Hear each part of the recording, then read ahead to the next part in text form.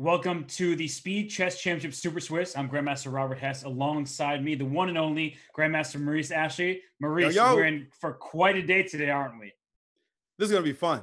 This is going to be fun, like a wild Bronco ride from start to finish with some of the best players on the planet just duking it out. So let's do it.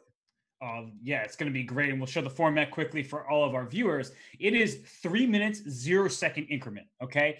People are going to be flagged left and right, 15 rounds of action. So we'll see if the cream will rise to the top and the best players will make their way into tomorrow's 16-player knockout, because that's what they're playing for. First place here is $3,500 in addition to the money that they'll win in the Speed Chess Championship itself, which is a $100,000 prize pool. So, Maurice, big money at stake.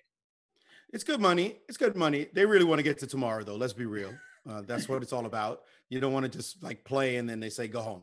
So they definitely want to get to tomorrow and play. And we've got stuff happening already. I see you've jumped into a wild one. Yeah, we have Hikaru playing. He doesn't even need to qualify. He is the winner of the last Speed Chess Championship, but he plays in all these events. And right now, you said it's a wild one, Maurice. Stuff happening down the H file.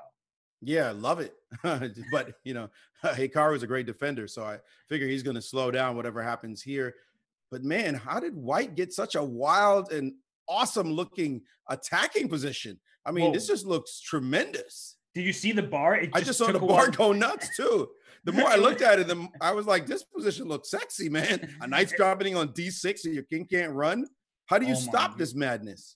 Yeah, that takes away the F7 score. So maybe HG, knight D6, and then queen H7 check is coming. This looks like just brute force checkmate. It can't be White's move, right? Is it White's move? It's White's move. The last move was pawn to E4 by Hikaru. I mean, is he crazy? Like, and he looks like, it looks like death. It looks like it's over. And we can do a look in with him so we can see his thoughts because, we have him on screen here. Queen takes E6 check. He's looking, oh gosh, king in the corner. He's holding on by a thread maybe? But yeah, it looks like maybe the best moves were not played there. I mean, the idea you showed, Robert, looked like it was over. Yeah, it really did. Honestly. Like over. Just stop the king from running and wait. So White hasn't. I mean, this is the game position we're looking at. Well, or this is his analysis. No, that was his analysis. Oh no, it's actually happening, and it's actually happening. And this king is somehow escaping, despite the fact there's a rook on H7. He didn't take it because queen H5 would have led to a checkmate on H7. So Hikaru, seeing all the defensive possibilities, just brings his king to G8, and he's winning. So that bar, unbelievable. Hikaru is like Houdini. That's what he should be. He should be called, because how did he get out of this nastiness, man? And now a rook sack on G7 and a bishop sack to follow. What is this guy doing? There are no more pieces. There are no more pieces. That just doesn't make any sense. What just happened makes no sense. I mean, just makes no sense. You can bring one more rook into the game, but after king takes G6, you're just playing with a rook and a queen against how many pieces?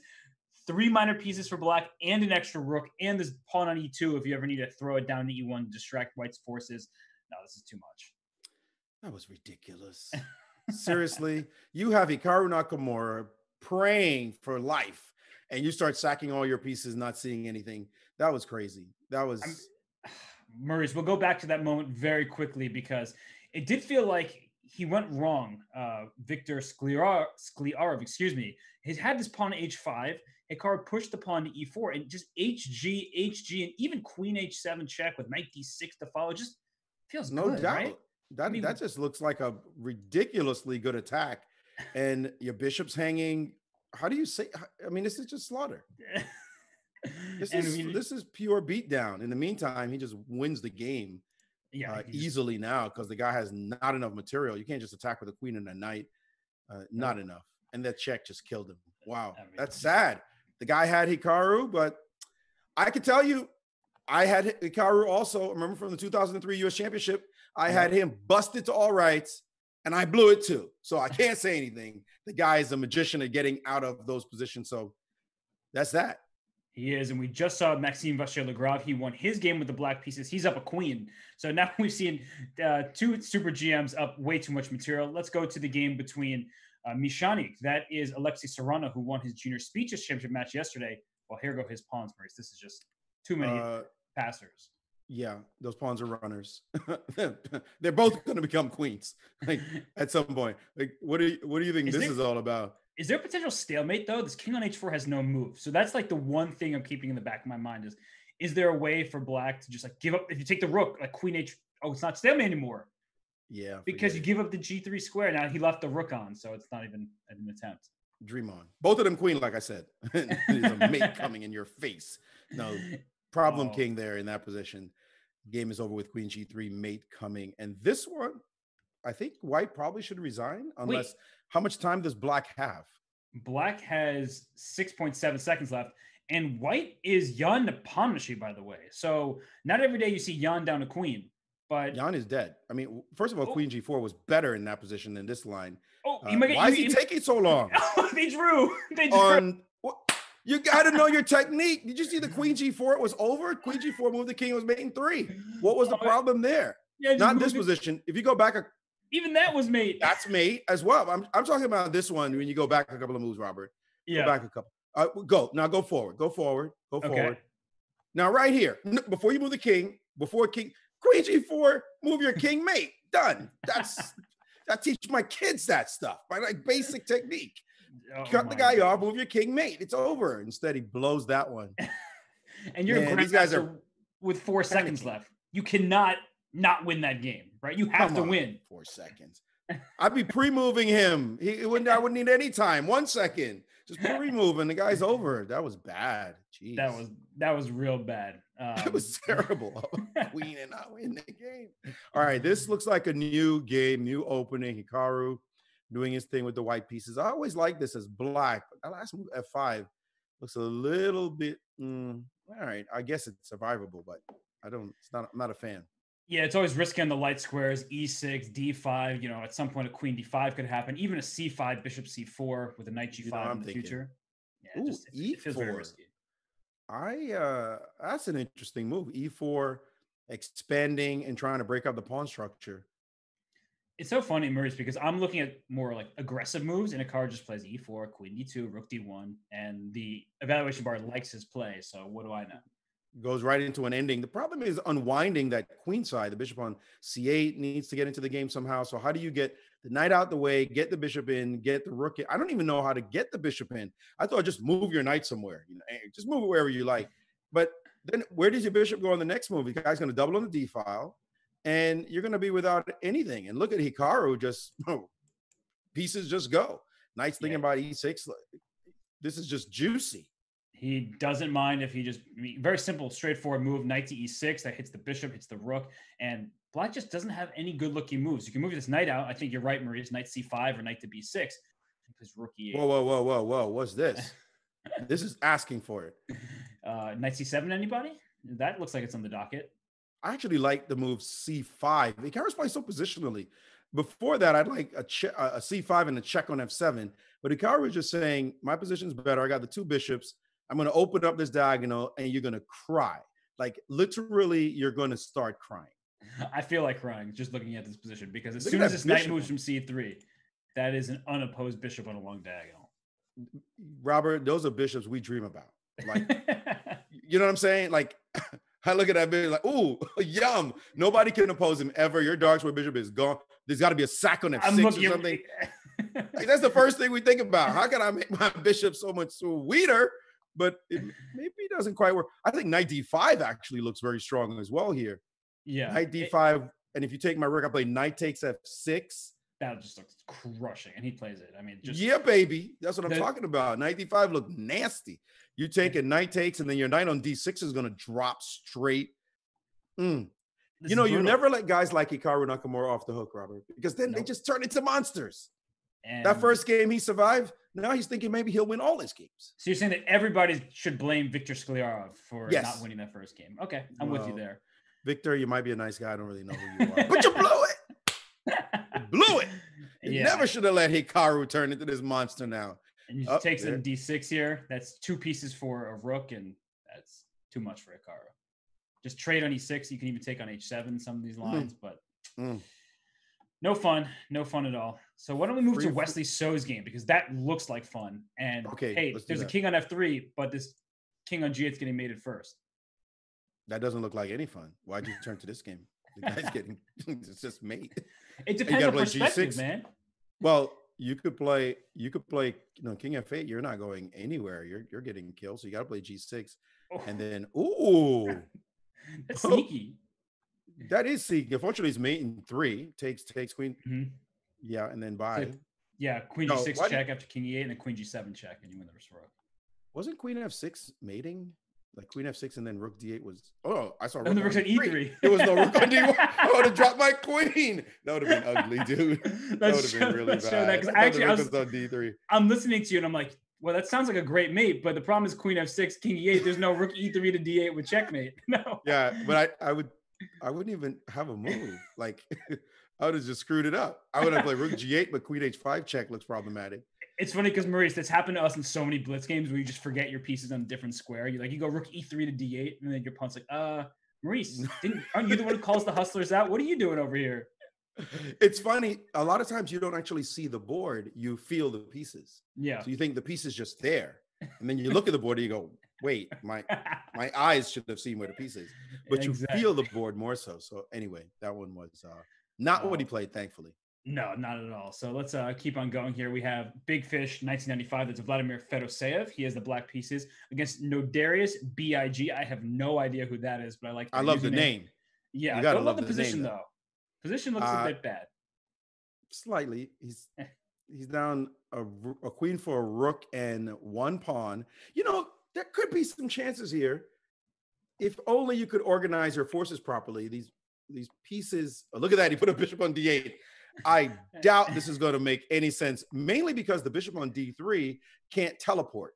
I mean, the bishop on E2 can't teleport. If that bishop could get somewhere, then we'd feel good about his position, but there's nowhere for it to go. I'm also looking at the clock, Maurice, and Black has doubled the time here. So up a queen, winning on the clock, no way. Well, this is an interesting try, though. Like, this rook's just sort of roaming around Black's king. And at G4, I like what White's doing. He's trying, but it still looks quite hopeless. Yeah, that last move really did it. If you have to play G5, then you've got no play.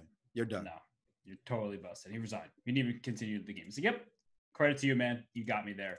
So let's keep on looking here. We have so many different games. We have Robert Chess Move. I believe that's Robert Hovhannisyan. He has the black pieces. And whose pawns are better? I mean, this is pawn E7 versus pawn A2. This position is a wild one. Black has got this advanced pawn, but I mean, he's got to. Why didn't he keep his bishop? He's got to give up that bishop, right? For that. And there's rookie 1. You take his bishop. Rookie 1 is sweet. Oh my gosh, it just wins for Black. Wait, you didn't take the pawn. You could have taken no time. This is just a scramble. It's really interesting to see how. Wait. Oh, queen and queen E5, and then take. Wait a minute. Black is back in business. It's really interesting to see how these players are not familiar with like a bullet type of style of play, right? Right. Like just win the game instantly, pre-moving, knowing what to do. They're panicking in time pressure right now. Maybe they're just warming up. This one is just a quick mate, so good technique shown to finish off that game there. We need to follow one from start to finish, Robert, something that shows some real skill on the part of the players, because they're not really showing their best stuff right now. No, they're struggling. Let's follow Penguin GM1. That's Andrew Tang. He's taking on Grandmaster Mikhail Kobalyev, very strong Grandmaster from Russia. And we have a look in at Andrew's stream as he plays. So he plays his London system as per usual. Maurice, I can't stand the London. I really can't. It's just so boring. But if you want to duck anything, duck and dodge theory, you go into the London system. I've seen Magnus do it. Magnus beat Hikaru. That's not Hikaru. Fabi, a great game in the Clutch Chess Championship. That was just amazing game coming out of this setup. So can't say anything about it. If the world champion is feeling it, then we need to shut up, right? Yeah, for sure. And Andrew Tang just signed with an esports organization, Maurice. So he's probably feeling on cloud 9, pun intended, because that's the org he signed with. But he's feeling good. He's playing his London as we return to us here. He has a better position. He's more space. He has control of the e file. He can put a knight on e5 at any moment. So I actually do prefer White's position at this point. My problem with Black's position is where's the counterplay? B5 is the typical way of doing it. So he just needs to throw that pawn forward as soon as possible. Like, just go. I'd be sacking that pawn. I used to play this as Black all the time. And you cannot let White generate some energy on the other side. A knight on G5, queen on H4 is mate in your face. So that queen is sidestepping. But you need to get in B5, B4 and get your play to slow. And there he goes. He's playing the B5. I think this is important. If we just have to time it, because White wants to play queen to H4. So that's G3, H4, and then knight over to G5. The fact that White has to slow down right now, that's a good sign for Black, I think. I agree, but he is going to put a knight on C5, which is another pain because the knight E5 looked pretty good. The knight C5, now that's firmly under my control. That's an outpost for my knight. You're not making progress as easy for Black, but I like it. He's going his knight to D6. So Kabalia, I'm telling you, this is good. This is the good stuff. Black is playing real chess. It's that veteran understanding, isn't it, Maurice, by Kabalia? That's right. You could switch if you want to, but because you played B4, your pawn on C3 is backward forever. It's very easy for Black to get counterplay as well. Black has the E file, the A file with White. So yeah, Black is just perfectly fine. And White's king position is slightly dubious compared to Black's solid rock. So I don't see anything. There's no sacrifices I can find for White on E6, something to juice up the position. And knight E4 can happen also at any time. So Black can even sacrifice a pawn on that square in order to break through to the C3 square. This is fine for Black. Yeah, you called a good chess position. You totally called it because you said the queen should have gone to H4 and gone for an attack. Then White started playing positionally, but unfortunately, this is a positional nightmare. You have the E4 square, the C4 square available to Black's knights, and right now knight E4. You just put your knight in F3, of course, I'm bringing my knight to E4. And a big difference is that Black can play F6 at some point to kick this knight out of E5, where the knight on E4 is, that's just going to be a pain in your rear end for the rest of the game. You called it. Now, this G4 move, very important not to allow the move. Well, actually, now I'm thinking about it, I don't see any threats over there for White. I don't see anything. I would take the A file right now. There he goes. You need to play queen. Oh, your queen is tethered to the C3 pawn. And that was the point I was making, Robert. Yes, you get squares, but I'm not worried about my B5 pawn. But your backward pawn on C3 is forever. If you give away the file, I mean, you just gave away the file. Now you're really in pain. Rook's going to jump in. Look at this positional juice that Black is showing right here. It's amazing. And the queen go to H4 or to A8. Like, you could choose your own adventure. It goes to H4. There might be a mate against this king. You made a point. The king didn't feel so good. Rook A2 check. Anybody? No, Rook E2 take on E2 and Queen G3 check. No, Maurice, this was beautiful. I'm glad we got to watch a great game from start to finish. Maurice, there was Queen G3 check before playing. I like it. I like it. Nice tactic, Robert. Oh, but look at this. He wins the queen anyway. This was sweet. Now, what's the time situation? Black is well ahead and winning. Forget it. That was maestro. That's what we want to see out of Blitz. Calm, positional, sweet play. That was so sweet. I like your Queen G3. That was definitely winning an exchange right away as well. But actually, his move might be stronger, Robert, because after King F3 here, you have to take the exchange. But the way he played it, the position collapses so easily. Yeah, what a boss. Keep the queens on and just smack. Let's move on from this game to the game between Gadakomsky, who's playing Wesley So. I believe Tiger Schlapp is Komsky. Well, how much extra time does Wesley So need to win this position as Black? Rookie 1, though. Rookie 1 saves the day for now, but okay, this won't do it. No. Yikes. How are you messing one movers, Robert? Like one movers. That's just, I don't get it. I don't get it. Rookie 1. You just saw that. You nailed that right away. Just play the move. How do you allow G3 to hang? G2 to hang? Yeah, that of course. He had no time really, but he was felt like he was getting rolled over, but he had a resource, missed it. And let's move to this game between Serrana and our good friend Krikor Mkhitaryan, the grandmaster from Brazil. He's playing with the black pieces, but he's down a piece right now, Maurice. So this doesn't look very good. He can cry this one. Cry me a river because this is over. Oh no, please don't play that move. No. You're worried about a pin? I'm guessing. I'm worried about a pin. Your rook is not solid. Yeah, it's time to resign. I mean, that's just that one is hopeless. Another piece up and a pass pawn running down the board. Can you say resign? I Oh, he missed bishop c2. He missed bishop c. Okay, I'm just playing, but bishop c2 was a sweet little tactic in the previous position. This one is just blitzing through. Yeah. Oh, it's a time situation because he could have taken the bishop. But this is Vladislav Artemiev with the white pieces. I don't think he is in any danger of not winning this game, considering just how strong he is. Pre-move h to h8. Just go. Too easy. It's way too easy. King d6, rook g8. He doesn't even go for the pawn. Go back. I had in this, if you can, please. Just back up. Right. But okay, after c6, king takes bishop c2, king takes c7.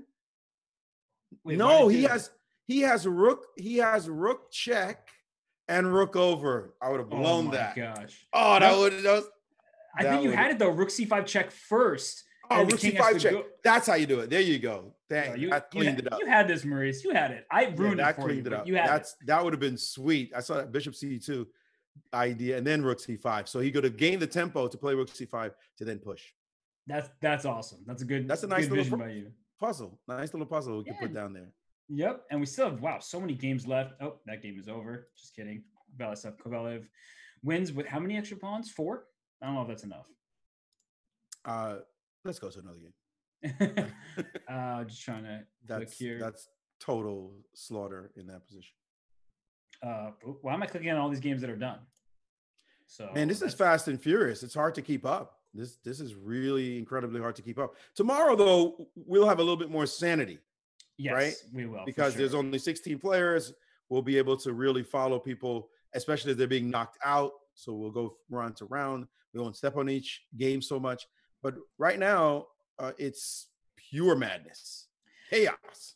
It is. And Maurice, after 3 rounds, we do get a break here, a fair play check, just to make sure that everything is going smoothly. So we're going to take a quick breather. And when we come back, we will have round 4 and more for you in store. Wow, I didn't even mean to get in a rhyming spree. That just happened accidentally. But we're going to have more chess for you when we return in a few minutes.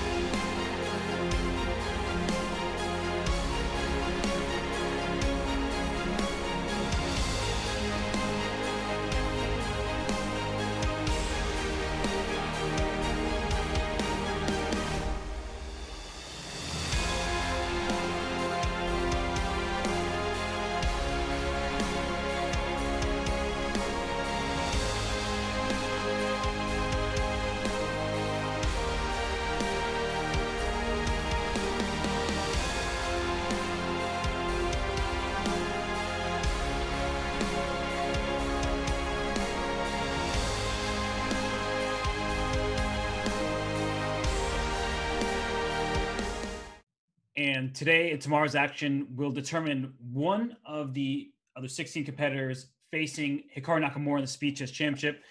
Maurice, Hikaru, he's a beast. Do you think there's anybody in the world at this point who can take him down in the SEC? Is Magnus playing? Presumably he will not be, but he's always invited. Well, if he's not playing, then obviously Hikaru is always going to be considered the clear favorite in any online blitz event he plays in, period. Hikaru has been waiting for this moment, basically. He has trained his whole life for this pandemic. Like his whole life was for this pandemic. It's like incredible what has happened for him in his Twitch stream and for online play. It's just extraordinary. The hours of bullet that people used to say, dude, why are you doing that? You are wasting your life. Hikaru was like, look at me now, fools, haters. It's very true. And we are looking at him as he is streaming as he usually is. He's signed with TSM. He's been crushing all of these online events. It worked out pretty well for him. Of course, nobody wishes the pandemic upon anybody else, but Hikaru Nakamura, he has been thriving in what has been a tough time for the world over. I think that it's necessary for you to think about life that way. You never can control what will happen in life. Whatever it is, adjust and move on. Adapt, and change. That's what we have to do. And Hikaru has done that. He's thriving right now. And I have to say, we're lucky as chess players to be able to do what we do, Robert. Like, you're sitting at home, I'm sitting at home, and we get to talk about the game we love so much and watch beasts like Hikaru Nakamura get it done.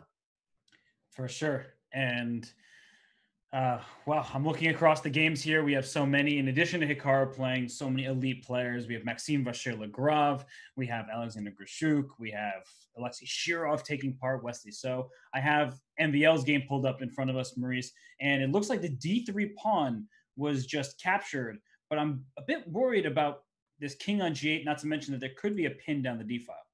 Well, anytime a knight is sitting on F5, you're going to worry a little bit.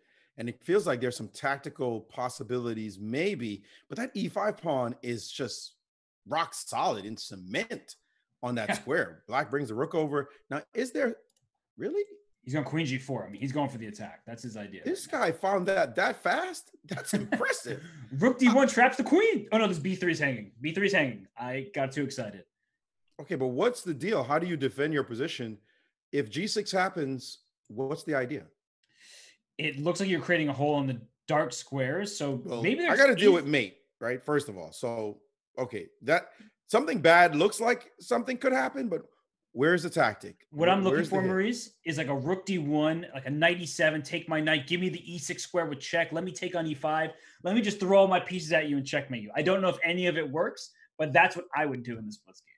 That was a great bluff. I mean, the way you said that, I believe you, even though I'm thinking, yeah, right.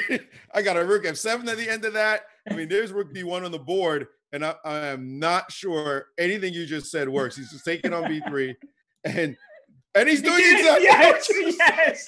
Look at this. I mean, but the thing is, rook F7 is going to happen. So if you just take on E7, and then you play your queen E6, and I play rook F7. But what do you have? I'll take you on D8, and my queen will take on E5, and I'll mate you on the dark squares. That's like that is here it is. Like both of us disagree. It's all happening, folks. This is unbelievable. Okay, White have a perpet because White is asking for it. White is asking for it, but this is a very hard move actually to deal with. You're gonna have to give up that rook, it looks like, and he's doing it. Bishop C7, right? And now you can check and knight G8. Then there's knight G8, and then you give up the rook, but then the queen comes back, and after all is said and done, White is down 2 pieces for a rook. Period. That's the end of it. Can the E pawn? You see, he shut down the bishop. I was going to say, can the E pawn do anything because the bishops are looking like monsters in that position? And you have to worry about it. He just taking the pawn. Maurice, it's one of these games where I should have just left the board after he played the sequence. We wouldn't focus on the result. We just focus on the fact that I said there was a sequence of moves he could do. They look cool, and they're not going to work out. I mean, Black's just winning. He's trading queens off. It's exactly. I when you said it, like I said to you, you said it. I was like, it sounds really good. I'm not sure I believed you because you said it so fast. But I found the defenses as well, and this is just pain. That rook is not enough. Here comes the C pawn. Charlie's going down the board. Goodbye. Right. Well, the king is trying to make it over. Okay. The G pawn. Why did he leave the D5 square? I mean, that D5 square looks so beautiful. I guess he wants to put his knight there at some point, but also Maurice, clock situation. MBL is up 10 seconds here. There's no increment. So I'm kind of glad we didn't go away from this one. It's going to be a scramble. This is not looking as clear as it used to. Now you actually have to play chess to win the position. The knight is the thing. Where does the knight belong, Robert? D3 looks like a sweet square. B3 is possible, but I really want to control the C3 point. And he just dropped the G6 pawn. Yeah. And for the sake of his pawn. Yeah, but can these pawns get there? Here we go. C3 check seemed logical. And then bishop comes, and then knight comes, and the D3 square will be had. Great move with A5, though. He anticipated one strong thing. And now you can't just go forward. You have to actually prepare this nonsense.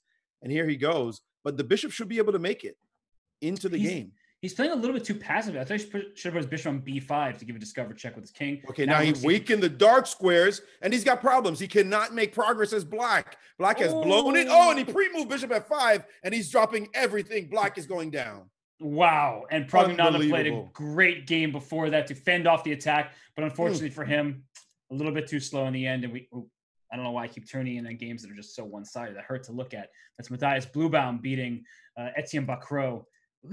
That's a sad final position. Why do I keep looking at games up a queen? Why is the people still playing? It was a draw. Oh, it was a clock issue. You know, again, to me, 3 minutes, like I played a lot of bullet lately, and 3 minutes feels like a year. I mean, that's how it feels. Like you give me time and I'm mating you, you're gonna go, period. And like this position, like, why are you still moving? It's gonna be mate. But I think the players are so used to increment, Robert, that they're not feeling the time situation well. No, I'm with you because the Speeches Championship Grand Prix, those are all 3 + 1 second increments. So you get that time back in the clock that you don't get here. And we do have Peter Svidler playing. So let's get a look in at his stream because he's playing, he's streaming, he's giving his thoughts about his chess. And he has 2.5 points out of 4 games. That's not a very good start for somebody who's so strong and powerful at Blitz. Well, you're going to drop a game or two. You just got to get back in business and start rolling. So he's going to hope for that to happen. I'm impressed. Peter is not exactly a young spring chicken, if you know what I'm saying. He's not old, but he's not one of the 16-year-olds or 20-year-olds. But he gets it done still. I really admire Peter for what he does, for who he is. What a great guy. He just is one of the classiest human beings you'll ever meet. You won't say that about me, Robert, but you would say that about Peter Svidler. I mean, this guy is just super cool. You both are awesome commentators, and Peter, of course, is an amazing player. And by the way, speaking of not spring chickens, but still great players, we have Alexei Shirov taking on, a spring chicken and Nodirbek Abdusattorov. So it's the youngster, the teenager from Uzbekistan taking on former world number 2. I forget how high Shirov got. Of course, he never got his match. He never got his match with Gary, but we won't talk about that right now. He has a knight on F4 that also is looking pretty boss. Absolutely. But this clipping of his pawn on G4 has me concerned for his position. I feel like, this last move gives back the pawn on D3. He didn't take it. He didn't want it. Instead, was I wrong? He couldn't take on D3? No, he could have. He just didn't want it. He just decided to play a la Shirov, fire on board, sacrifice whenever you can. That seemed odd to me, though. It looked like a pawn. I thought you were going to ask me, Maurice, to explain it. And I'll say, I can never possibly explain Shirov's moves to anybody.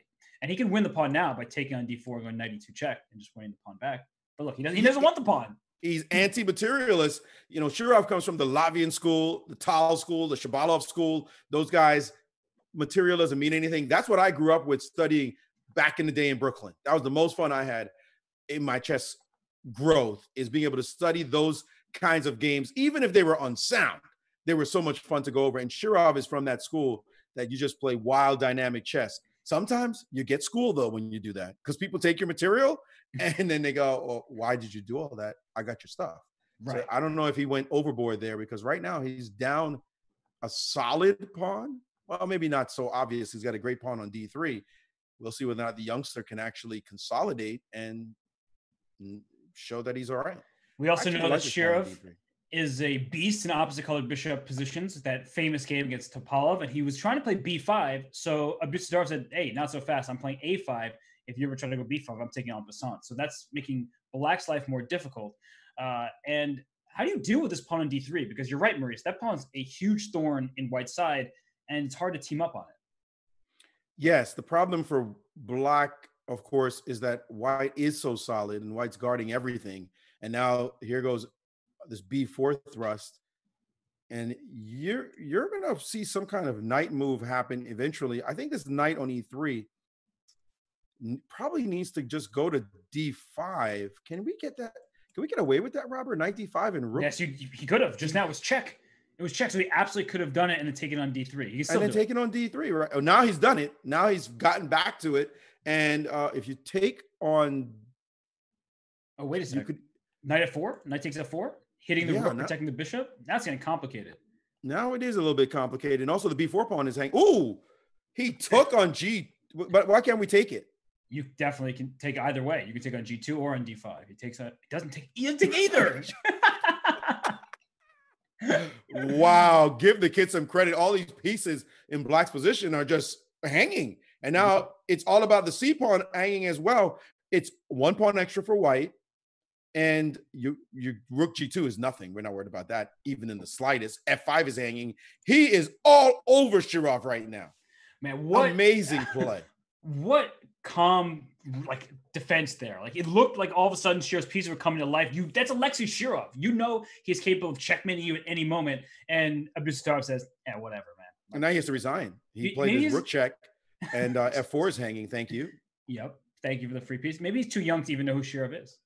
I think he knows exactly who Shirov is, but he just put a whooping on him. That was the art of defense. I loved what White did that game. I'm glad we got to watch that from start to finish. Shirov went a little too all in that game. He did indeed. And well, speaking of all in, I'm looking at this position, and we saw Kabalia win a nice game against Andrew Tang earlier, but the beast from Lyon, that is Maxime Vachier-Lagrave, how many extra pawns does the guy need? He's a freaking top 10 player in the world. I'm thinking you could take off first of all, the b pawn on b7. That's just insulting. Like, that should just get off the board. Take off the e6 pawn as well, and Black is still crushing in that position. So it doesn't. Yeah, that was a good resignation. This one, this is the kind of desperation you have where you think you're going to play like your rook move and get a chance, and then the guy plays this move and then plays rook f2. No, but Maurice, he went rook h1 instead of rook g1. He should have taken the g pawn. You always leave your opponent with a rook pawn in the rook ending. Agreed. 100%. And now the king is cut off, and this is just basic technique, boys and girls. Check him and wreck him. Move king, you get checked, put your king into g7, push the pawn, do it again, and then build the bridge, and that's the end of that. Oh, a trick. Little hustle trick there. He was hoping for a pre-move. He should have done it maybe one move later. The pre-move where you're waiting for the guy to check you. That was slick. We see that in Washington Square Park in New York all the time. But you're making this point about playing rook g1 here. Right, because you take the G pawn, you leave him with the H pawn. This is a theoretical draw, and both players know this. This is a dead draw. In fact, even the king on d7 further away, it's still a draw because you have to deal with this pawn. Well, actually, king h5, and might be a little bit of work ahead there because you're going to play rook e2. But once the king is this close, there's no way you get this h pawn home. For sure. We still have a couple games left. It looks no, we don't. I do this every game, every single round. I click on some game.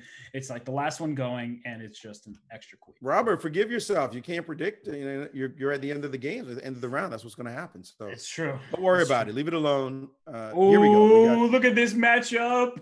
Hikaru and MVL, round 6. You see, you were chiding yourself, and we get this matchup. This is going to be good. We're not leaving this one. So remind me, Maurice, this is a Speed Chess Championship, qualifier. This isn't actually the Speed Chess Championship, right? Just so we're clear.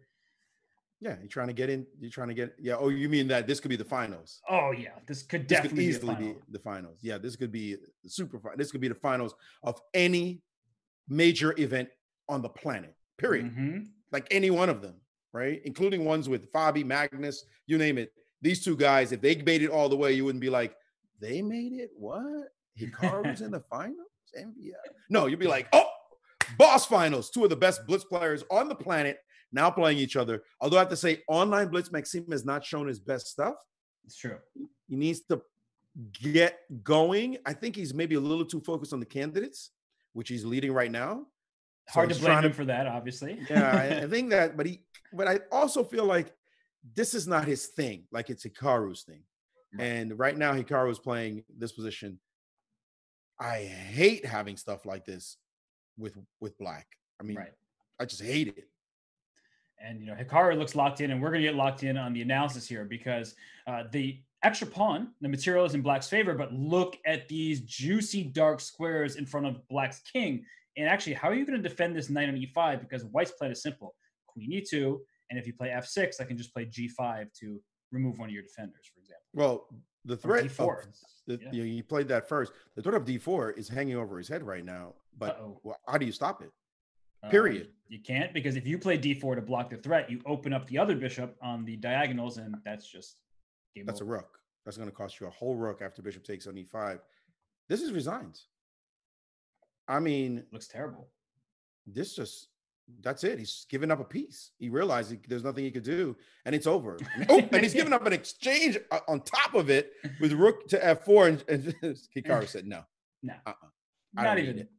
And knight takes e6 is just deadly next because you take on d5. He just throws in the towel. So not as exciting as we hoped for. I mean, it is exciting, but Hikaru just kind of crushed the guy. Didn't even give him a chance.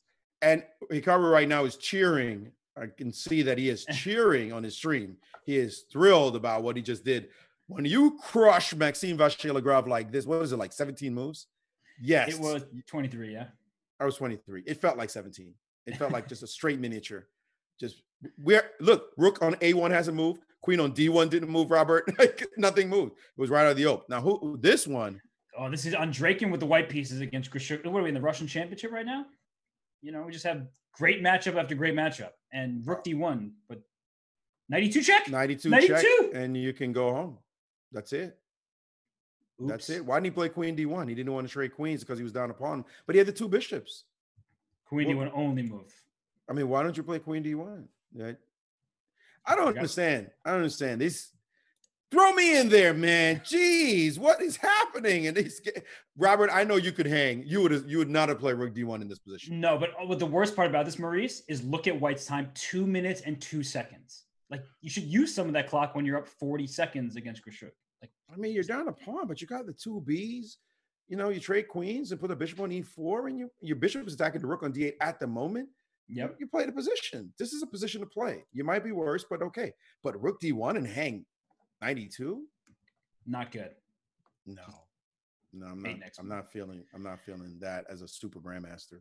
Well, we have not at all. Many more super grandmasters still playing. We have Wesley So with the white pieces here and up in exchange, but is white's king in more danger than black's? Queen h2 checkmate on the board next, if you allow it. It's not about the danger, Robert. It's about all those pawns that are raining down the chessboard. Look at those black pawns. He's got 6 of them to 3 of them for white. White is completely desperate, hoping that g6 does something, lights up the chessboard. That is a real threat that you have to consolidate against. So this is the kind of position where you're worse, but the guy still has to find moves because g6 is coming.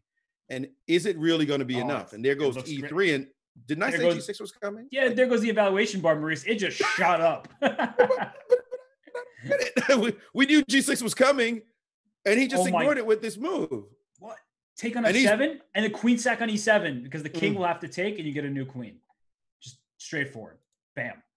Here it comes. Queen d8 check. That's it. Lights out. You take on f7 with check. I mean, I don't understand that. This is just thank you. This is bananas. This is completely bananas. You're getting mated. Don't think that king's going to survive. You're getting mated. This is not the kind of king march that works. And that's it. Wow. We said G6. You see what I'm saying? That kind of position where you have to deal with the threat at the moment. The threat is G6. And you just have to figure out, what do I need to do? To me, I would play rook E8, Robert. Okay. Get my rook off. You could take on F7, mate. Yeah, but maybe giving you that would have been something as well. This is actually G6 can also be made by F6, but there's a sacrifice on F6, so it means that your queen is missing. That's the key piece you need to bring into the game somehow. Maybe queen C3, because after G6, now you have F6. You made a great point that you. And there you go. Just defend. And you're threatening queen G3 check to try to trade pieces off eventually, so you would have been rolling. He fell for the old okie doke. And it's easier, of course, said than done. I mean, they're playing in such immense time trouble with the pressure on them. And we see Karyakin against Fedoseev. How many great matchups have we had in this round? Incredible. Of course, the more we go, the more it's going to be the case. Look at White try to prove that he's okay as the king, despite having those extra pawns. There is no way you're going to make this king completely safe. Ooh. You might even get mated if you're not careful. But this one trades queens. Yep, and White's going to lose on time. So Fedoseev this wins one on trades the board queens. Yikes. Oopsies. Let's go to the next one. We have Parham. Oh, this is just a complete draw. But Parham has 4 seconds left. So Black's just going to flag him. Pain. Yeah, just do whatever you want. Give up all your pawns. Just keep your rook on the board. The guy's got to pre-move every single move. And there it is. That's what happens. Yeah, that's Been there. Okay, so we're getting down to the wire of this one. Oop, another game with a bites the dust. Oh man, extra queen at the end there. So nope. I think the games are all over. I'm clicking on games that are finished or are finishing as soon as I click them. So Maurice, we are 6 rounds in the books. I'm just going to look down the standings there. Hikaru, Wesley So, Vladimir Fedoseev. Oh, Joppy, that's Jordan van Forest from the Netherlands. Grishuk. Nice. We have Zhigalko. We have Martinez from Peru. So pretty strong bunch at the top. No surprises there. And what do you make of what's happened so far, Maurice, before we take our break? It's been fast and furious. I mean, we're struggling to keep up with all this great action, but I've seen some good games. We've seen some really cool games so far. But I'm surprised by the blitz instincts of some of the players. I do feel like they're letting their time tick down too much and they're panicking under pressure. It's something people like Hikaru just would never do. You just, when you play that much bullet, 3 minutes feels like 3 years. And you could see how he just differentiates himself from the top. Like this is where I belong. And this is where you guys belong. He always says, Maurice, you better make a good move fast than a great move slowly. You waste the time, you don't have the rest to calculate. And, well, you're absolutely right, Maurice. We've had some great action thus far. It will continue. We're going to take a quick break, and when we come back, we will have round 7 of this Speeches Championship Super Swiss.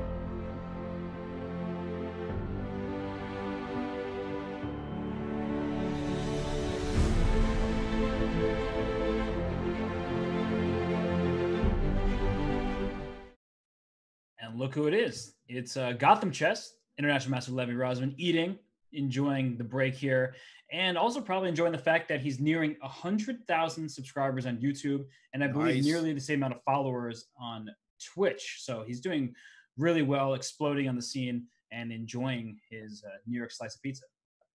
Yeah, he just got me hungry looking at him eating. Man. That's good.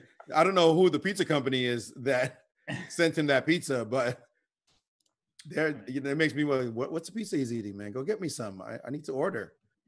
I couldn't quite tell if it looked like a dollar slice because, I mean, come on, New York, you get a dollar slice anywhere, good quality. Shoot, I'm thinking about it too much. Maurice, how am I going to focus in the chess again? Can't beat it. Let's not talk about it, man. We got work to do. We got work to do. Look, let me get on the phone and order some pizza to the crib.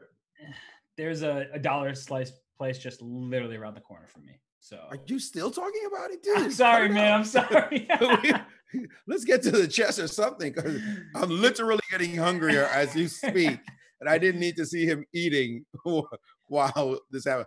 After this next break, I'm going downstairs and I'm getting some food. That's what you started.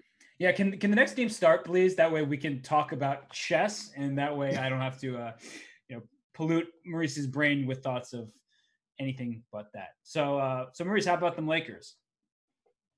Oh my goodness. It's really sad to see two of Miami's stars go down and not be able to play. You need everybody, all hands on deck when you're playing against LeBron James and Anthony Davis. Beast. Oh my goodness. These are some NBA finals to be watching. Those two, Laker tradition, pride. I think they're just trying to win it for Kobe Bryant anyway. I don't think Miami would have been able to stop them, but this is Kobe's year, Kobe's championship. And this is what they're going to dedicate it to. So that looks over. I can't imagine you winning 4 out of 5 to stop the Lakers right now if you're Miami. Nah.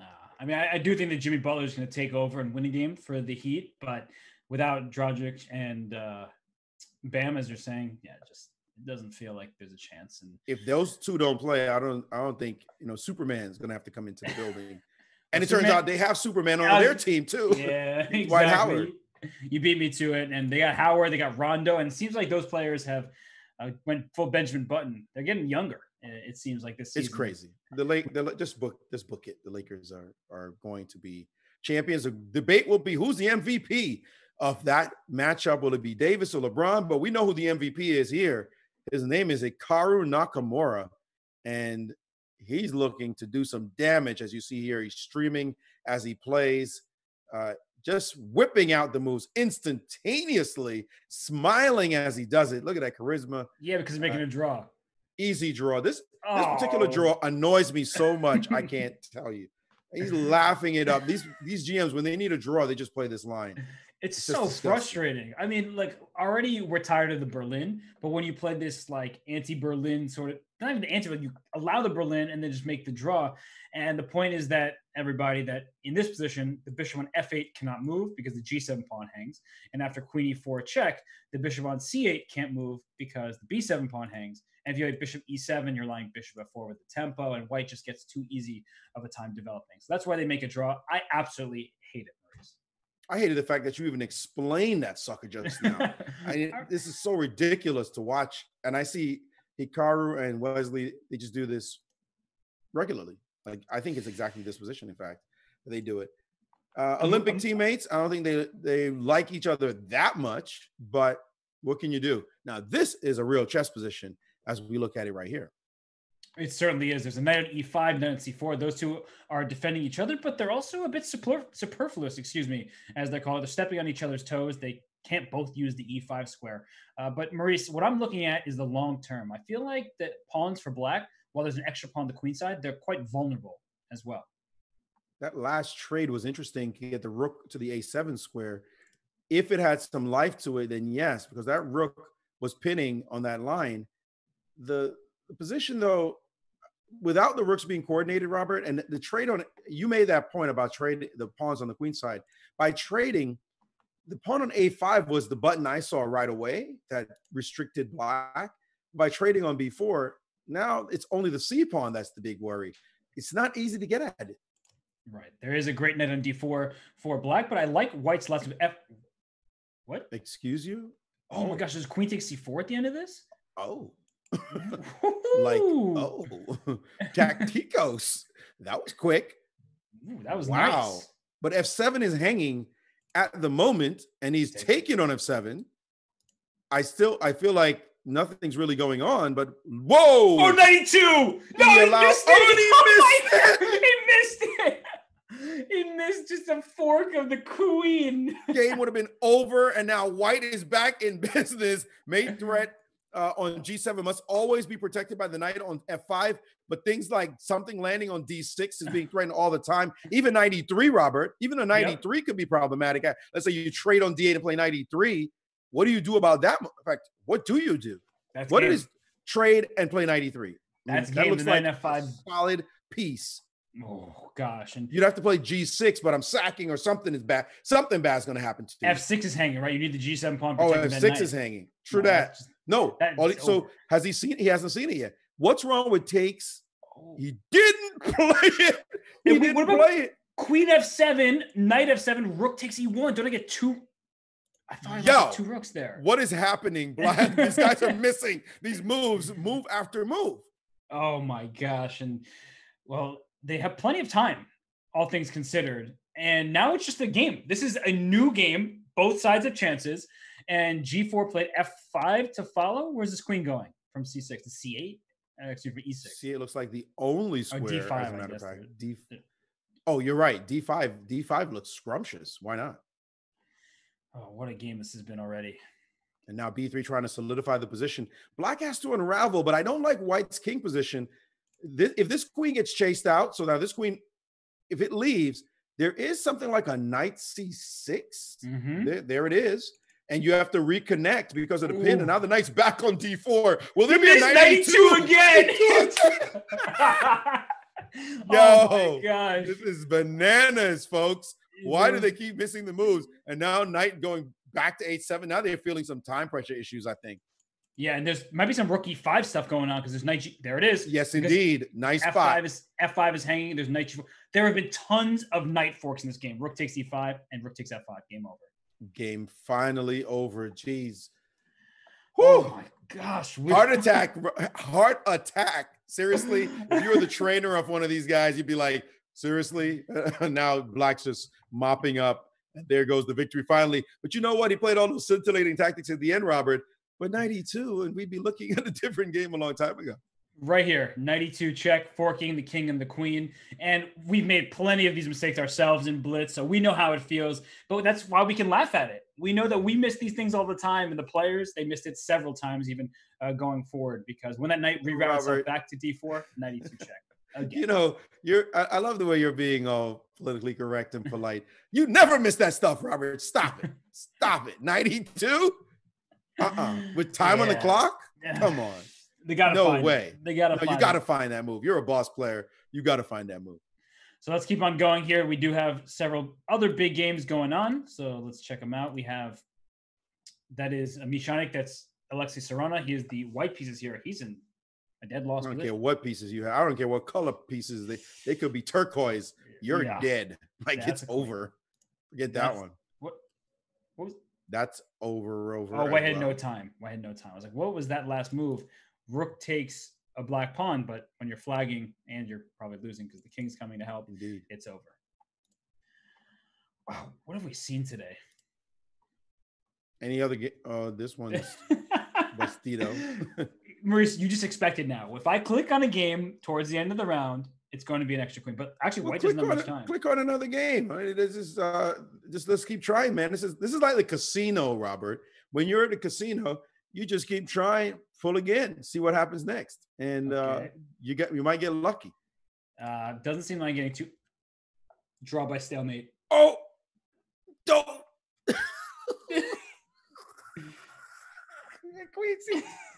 Okay, that one we can laugh. They both had 0.8 seconds left. We can definitely laugh at that one. Queen C3. Ooh, there were so many maiden twos in that position, but not that last move. That's sad. All right, who we got? We have Martinez playing Hikaru here, so both players at 6.5. We're at the beginning of the game, and I can assure you Hikaru is giving up no draws quickly in this game. No way. He's he's not playing Wesley So. As strong as his opponent is, he's not playing Wesley. And Hikaru thinks he can beat anybody, and deservedly so. So in that last game, he had black against Wesley. Yeah, that's one you can duck and dodge if the guy wants to make a draw or K, whatever. But when he's playing anybody else, maybe barring Magnus, he's thinking, you know what? Let's go for it. And now he's just played this very interesting little maneuver with knight back to B8. That's a sign of a confident man, by the way. He says, I might give you a slight edge, but I'm planning to beat you anyway. Yeah, that move knight to B8, going to D7. So he's just like, I don't want to ruin my pawn structure. Let me just keep the board as complicated as possible. But I like White's position, honestly. Knight F5 is coming, whether you like it or not. Yeah, knight H4 to F5 looks like the interesting threat there. And he has Queen E6, Bishop C4. Watch out. So you have to be careful about that queen potentially getting trapped at some point. So you have Bishop D6. That's the good news. So now how do you... I like your knight H4 move. Knight H4. Knight H4, there's no knight E4, right? So why can't he play this move? He's been avoiding it for quite some time. Yeah, because you have knight H4, knight F5, and you can bring E9 as well to save the E4 pawn. I'm not sure. There he goes. Okay, finally. It took him about a year and a half to finally play this move. And there is no knight takes E4 idea in this position. Nope. Just take that bishop. And now F4 is finally, and he didn't go for that square. He wants the bishop pair instead. So bishop F1, G3. No, push bishop on C4. But now you can't play G3 because H3 is hanging. All right, but how does black make any headway here, Robert? I mean, he just played a very bold A5, needing to do something. The question now becomes, you got the two bishops, but what are your next few moves? I mean, now he's put his bishop back to F1. He made that point to be able to play G3, to chase the knight out. But I'm still saying, I always like to know, what if I gave you 3 moves to play and you're not allowed to take any of my pieces? What are you supposed to do? And he just played the queen to E6, allowing B5, allowing the bishop to be liberated. I didn't like that move. I think G3. If I'm reading your tone correctly as well, Maurice, you didn't like Queen E6 either because it gave White an extra idea. You were asking the question, what's White's idea? And then he gave White a new one immediately. Yeah, exactly. And this light squared bishop has life. I mean, that's a real piece. Mm-hmm. That's a serious piece you're going to have to deal with. And now he's just played a move that hangs the E4 pawn. He'll get, what's Queen the point? B7? Can I take that one? And then you take C3 is hanging, and then E2 check. You got to be careful for. Sorry, did you say E2? I think he just because I don't think people see the E2 square these days. Well, from the last game for sure, but knight C3, yeah, looks playable, and Hikaru has played it, and he did guard the E2 point. He does have the light square bishop, so at the moment down a pawn, but that bishop is such a strong piece, and Hikaru's just played E4. So bishop A6, doesn't that win your bishop on C7? Bishop A6. What about rook to A8? Oh gosh, now take on C7, both C3 and F4 hanging. But you might have the knight E2 check that you're talking about. No, I know. The bigger point, rook D8 would happen. So bishop A6, rook A8, queen takes. Oh yeah, is a rook D8 problem. You're right. So now he's played bishop back, harassing the knight. I really like this for White. Those bishops look like killer bees, lasering into Black's position. And so, I mean, what's Black supposed to do here? If knight A4 is bishop B5, right? So you take a pawn, you lose a piece. That's right. This looks great. Hikaru in trouble. Knight B1. Nobody believes that move. No way in the world. Something's wrong. I feel like a bishop F7 is waiting to be played as well at some point, but he's played rook D1, and the knight cannot get out. Every one of White's pieces is organized. Rook B8 would be the only move to try to keep the game going, to exploit something in the position. He's played knight to D3 and just said, chomp, chomp, breakfast time. Yeah, I think it's the best that Hikaru could do because he is attacking this knight on E3. The A4 pawn could fall, and this pawn on D3 is something. And he's allowed Maybe this rook B8. He's allowed D2, and oh my gosh, he had rook B8. Yep, indeed. Oh my! And now now it's hard to believe Hikaru missed that. By the way, now the D2 pawn just drops, and this is easy. This is over. There are no hustle chances in this position. Hikaru is just lost.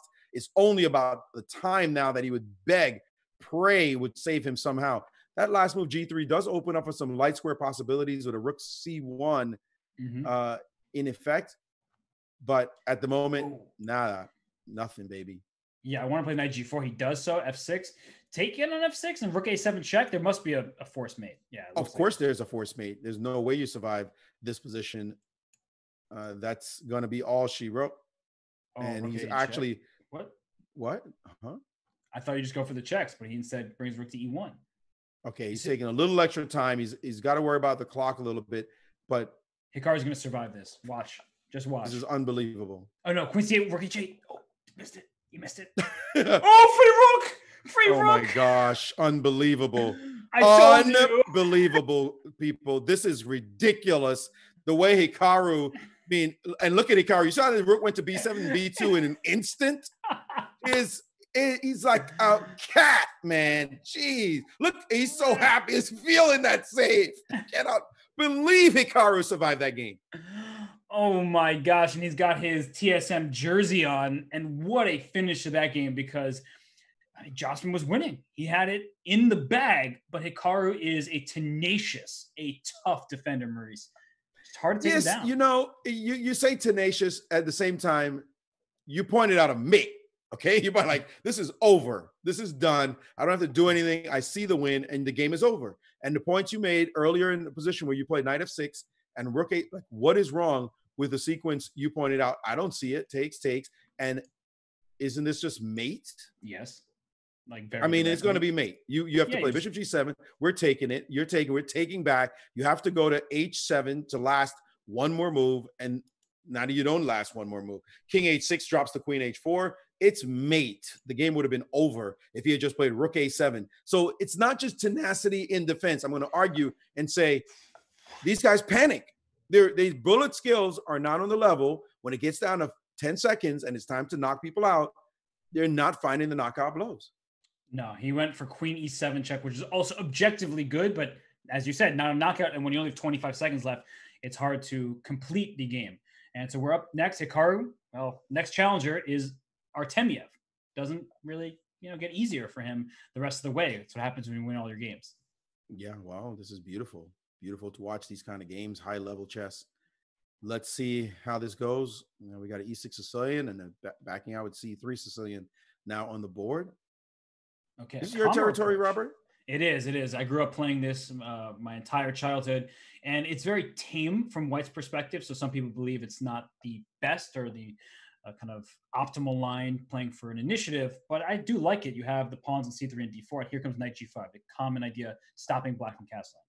And preparing queen h5, which will threaten knight takes on e6 and create some action there. Queen h5, I believe queen h5, g6, or any move, queen h3, any move that attacks the queen, you play queen h3.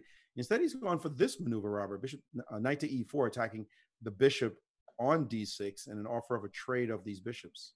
Yeah, I'm starting to like black's position because in the end games, I have a problem with this c pawn. It's very easy to put pressure on it.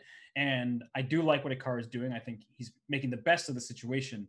And watch out for the d6 square in particular. But White wants to trade queens. So rook h to b1, a4, a5. Well, what does it really amount to? That's the question. Yeah, I was about to say, I had White with some potential attacking chances, and now I'm just looking at this position and thinking endgame and draw, and that's what's happened. Oh, painful. Gosh. Let's not even say anything about this game. Let's move on. It looks like both sides were happy to take the draw. How about we go to our boy Sasha? Sharp position. Sasha with the white pieces taking on Badur Jabawa with black. So two excellent players. Jabawa, one of the most entertaining players, but as we saw in that Grand Chess Tour event, didn't he score like 1 out of 27 or something really abysmal that one time? That was in Leuven. I was there, and there were some issues. I'm not going to get too deep into it, but yeah, he was having fun. That's what he was doing. He was having a little too much fun, not on the chessboard. And it just did not work out for him. You can't go play those animals and have a good time off the board. These guys are relentless. Yeah, and that's what happened. And now black looks like he's under some pressure despite having the two bishops. White's pieces just look. This looks like you, Robert. This is how I feel when I see this. It looks like the kind of thing you do to people. Look at all those sweet squares White has, and he's gravitating all his pieces to dark square. Another rook will hit e1, queen might hit g3, and that light square bishop. You have the two bishops, but your bishop will be all dressed up with nowhere to go. Firstly, thanks for the compliment. I wish I could play as well as Sasha, but right now this position is just so easy to play for white, and every move is a struggle for black. Like, I can't play bishop f8. You take on f6. Can I move my knight away? Not really. Look at bishop d8. What does that really accomplish for me? I can just swing my rook to e1. I can play queen g3, as you mentioned, Maurice, or knight to d5. He decides to go d5. I saw the bar get a little strange there. I don't understand why you need to trade in this position. Like, isn't there? I thought there was a bishop e6 on the last move. Bishop c7, nevertheless, more trades coming down the pike. And now you could have a massive trade fest on e5. And I am totally not feeling what happened for white right now. But you made a point about this bishop on d7. Pretty bad. Ooh, gosh. It got, pretty bad very quickly. Knight f5. That got much worse than I thought it would have. Actually. Queen e5, just made on g7. Bye-bye. I don't like, I mean, okay. I'm not going to say anything. I just don't understand the way the players played. Black played this game and just allowed himself to go down this quickly. Yeah, this actually just game over. Right? You can't even stop me from mating. You play f6, I just take on g7. Oof. Queen c5. Queen c5, and you're done. Yeah. Ouch. Well, that silenced us pretty quickly. That was that was an interesting position. White was showing some stuff, but black just collapsed, and there that went. It does feel like 3 minutes is not something they handle very well. The move I thought was playable was bishop to e6. Is that a blunder, Robert? No, I think it's a reasonable move, because if knight e6, you can just take back with the rook. Don't hang your rook in the corner, and the worst seems to be behind black. I see. I don't get it. I mean, I just felt like, boom, just drop that move and keep it going. And he just fell apart instead. That's why I didn't like this for white, because the way that happened. And instead, he let this happen really fast. Even there, you could have not let this happen. Wow. Okay, let's get to another game. Yeah, let's go to another one. That got bad really quickly. Let's go to. They drew. As soon as I get there, Jordan Van Forest very game. Symmetrical position. We have Wesley So with an extra queen for just 2 pieces against Sergei Zhigalko from Belarus. And this should be easy. He's also up so much time here. I really like when people with less material win games, or at least fight back. But this position, pieces are just so active that is the major pieces that you just don't have a chance. There's no way. Everything about white's position was too good. And this one looks like a technical draw. Should be, but I'm worried about white's time. Move? Look at that time, though. 16 seconds left for Andreikin with the white pieces. MVL, he has 40 seconds. So even if this should be a draw, can you just flag the guy? That's terrible. King c3, king b3. Too easy. Yeah, that would be awful. By the way, that's something I hate doing. I understand that, you want to win the game, but to just flag someone like that is just from the way I grew up. That's like park etiquette. Even the hustlers in the park. No, that's like, it's etiquette. Don't just flag the guy. Maurice, I don't know if you remember this, but we played a blitz game on ICC like many years ago, and you had like no time, but it was rook versus rook, and I offered you a draw. So I remember that. It was a super long time ago. You like messaged like, "Hey, thanks, man." I was like, "Yeah, no worries." That's good. That's good etiquette. Yeah, man. I'm not gonna. I wasn't gonna flag you there, but also, when people do flag each other, rook versus rook, we do get great content, right? I'm sure you've seen some outbursts by certain players. It does make an enjoyable experience for some, but not for all. It's a bit laughable when that happens, but no, I think it's sad. You should. What is this? White just completely blew what was a potentially winning position, and now it's just blitzing with no time on the clock. Mm-hmm. Oh no! It's stalemate. That's the best thing he could do. It was hilarious. Oh my god! Freaking out! He blunders a rook, but he actually did the smartest thing possible. He forced the draw. I think he pre-moved it, and it just happened. I think he pre-moved because he was repeating those moves, right? If you go back, that's all he was doing. He was just doing that, and so Black said, "Let me trick him and put the rook there." And by the way, he could have taken the rook himself because he's pre-moving on every move. So he has rook b7, and then he just by 4 moves away from mating, and was that? Oh man, this after doing this with you, Robert. I understand why this generation needs increment. Like, because back in the day, you give me some time. I don't care what time it is. You just don't panic. You just find the right pre-moves. You see that Hikaru does that all the time. He makes 10 seconds, again, look like 10 hours or at least 10 minutes. He just knows how to just next, do that.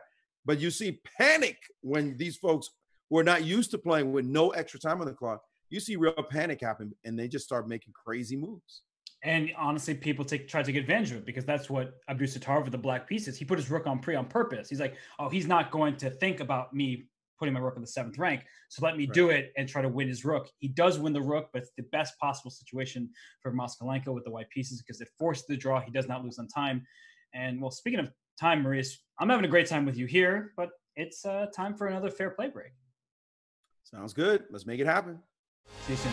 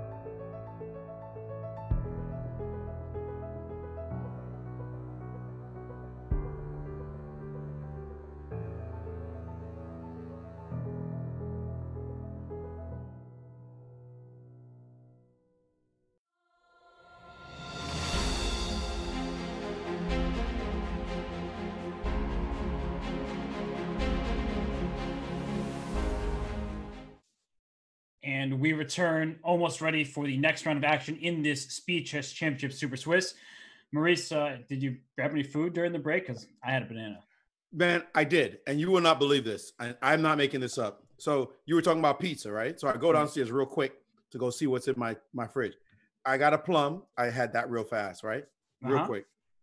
Then I'm grabbing stuff, and there's a pear, right? Okay. And then I'm like, okay, what's the deal? I got peanuts. And I'm like, what are all these things beginning with P? Like, where's the pizza? And so instead I grabbed this Activa. I was like, it's Activa, but it's a probiotic. And you know what the friggin' brand is? It's peach. Like, what the hell? Oh, can poor Maurice. One thing is not there is pizza. I got all these peas. And one thing is not there is the pizza. Dang. You honestly seem pretty sad about it. Like, you're a very upbeat guy. You're always happy. Every time we've hung out, you're always in a good mood. You bring the energy, but you do seem a bit sad right now. I'll be honest with you. I just did not like the way he was enjoying that pizza so much. I mean, like, if I wasn't hungry, it wouldn't have been a problem. But he's just like, eating that, crunching that thing, man. Jeez. Well, good advertising for some New York pizza. But right now, let's rock and roll. Next game has begun. We see an anti-Berlin for Hikaru and Grishuk. The start of the game, maybe not the most exciting for everybody, but I think we're going to get a good one. That's my feeling here. It's okay. I mean, once you have this imbalance, the two bishops, oh, man, as soon as I said it, literally, as soon as I said it. Tell me more about those two bishops, because... Oh, man. Okay, well, at least there's an A file, although after A6, there's nothing on the A file.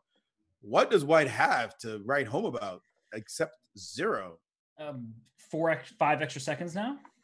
Okay, the knight will land on F5. That's the goal. Well, G6 will happen and stop that likely. So he's decided to go a different route, put his knight on C4. A6 has indeed occurred. This is the way you can get the two bishops by playing on knight takes B6. I mean, the one bishop, the superior minor piece, supposedly. But it's the one you're like, I don't really want to do that, though. Like, yeah, I like my knight. The 96 is too strong, right? Because it stops at 4, makes D4 hard, and that knight can even come to D4 itself. Exactly. So, I like Black's position in these variations, honestly. I can't say I like anything that special about. Whoa. Oh, okay. Okay, now we're playing some chess. Castle queen side. I'd take with the queen. You want to take with the queen? I wanted to take with the pawn. I thought it was a bit more logical to keep the knight out, as you described that knight landing on the D4 square. And now White seems to have a little something, Robert. Yeah, he's pushing his pawn. The problem, though, he needs to protect D3, so he goes C4 and B5. He's trying to really break through there. Oh, he's trying to sack on B7. Welcome to the sack party. What are you supposed to do about this? You have to play C5, and then White plays B5 and says, please take that pawn. Just do it. Just do me a favor. Steal that one, because you've opened up the A file and there will be a checkmate. It's over. We talked about the A line. Castling queenside was like the biggest blunder of all. I mean, now he just needs to deal with this capture on G2, but knight C6 is coming with queen A6 on the next move. And so now he's running for his life, folks. He's praying he gets away, but now the knight back to C4. A6 is going to drop, and this is bad news, boys and girls. This honestly looked too... Oh, can't put your queen on D7, can you? Is he trying to run the king to A8? Like, if A7, king D7, king A8? I don't believe it. I mean, wait, it might not be that bad. You think? No way. At first, I thought it was terrible. Right? I'm just like, come on, right? But this rook on F1 is sort of stuck to the king side, so you can't bring even more material into the attack, as eventually Black will operate on the what are you talking? Now it's over. Now it's got to be Johnny. I thought he had to go king B8 and bring his king over there. I wasn't suggesting his king stay on D7. Come on. Okay, this is absolutely. I like a rook A6 action. You're going to sack on B6. I know you too well. I know you too well, Maurice. You're sacking on B6 next move. That's how it works. You put something in the way, you got to sack. And the knight on E6 is frozen. The king on E7 is terrible. The pawn on 8, I mean, that's not even asked twice to sack on B6 right now. Oh, maybe he's thinking knight B6. No, I thought there was a potential rook B8 idea, but no. What's wrong with taking on B6 now, Robert? Nothing. Queen d7, rook b7 probably. Just pin that queen. And the knight c7, queen b6. And rook c8. This is going to happen. Queen b6, rook c8, a8 equals queen. Or a8 equals knight, a8 equals rook, a8 equals bishop. Just promote to something over here after rook c8. So you were having fun with that one for real. I am. Give me a knight. I like the knight. You're putting more pressure on the pin piece, right? That's evil, rude, cruel. I like it. It might be the best move. Just to throw that out there. Man, he castled queenside. He castled queenside. No, that went awful quickly. Yeah, not recommended. Well, let's keep on going here. We do have other games. Hikaru he's in great shape, great form right now. Let's go to Arjun Erigaisi with the white piece against Wesley. So what's that king doing on F3? Yeah, this is not where and he just left his bishop hanging. Okay. You got to be asking for it. Like, seriously? I don't understand these moves. What did he just do? Was there no defense? I mean, with his king on F3, I guess there really wasn't, because he just brought his pawn to G5, taking away F4. He brought in his queen, and it's just pretty straightforward, honestly. Dang, that hurt. Wow. I thought there might have been a queen D2 defense, but queen H1 is problematic. Yeah, queen H1, the king has to go up to G4, and then you have F5.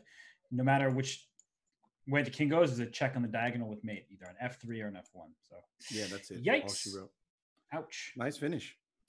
We have the beast from Lyon, that is Maxime Vachier-Lagrave, taking on Artemiev. So another great matchup, but they already have liquidated too much. Let's move on. I don't even want to look at this anymore. Let's go to this one. We have Andrei Esipenko with the white pieces against Dmitry Andreikin with black. And whoa, there's pawn C3 now here's a second one, D4. Anybody? Absolutely. And the pawns are in black's favor down in exchange, but you've got connected passers. You just need to settle down any counterplay that white has. Get the knight into the right square. I'm trying to figure out what. Oh wait, just allowed this, and because there's no D3.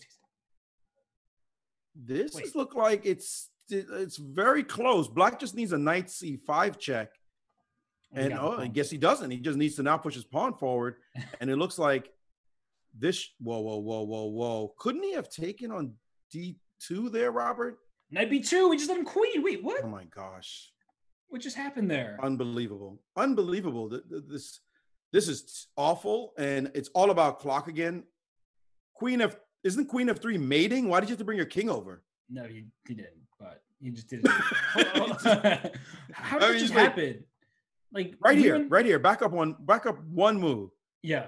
So D2. Yes. And I'm thinking, can't I take this pawn? You can, and then try to bring the king out that way, like back. I guess I'll either bring the king the other way or king D4. I mean, your knight, but does your knight take my pawn? That was what I was wondering.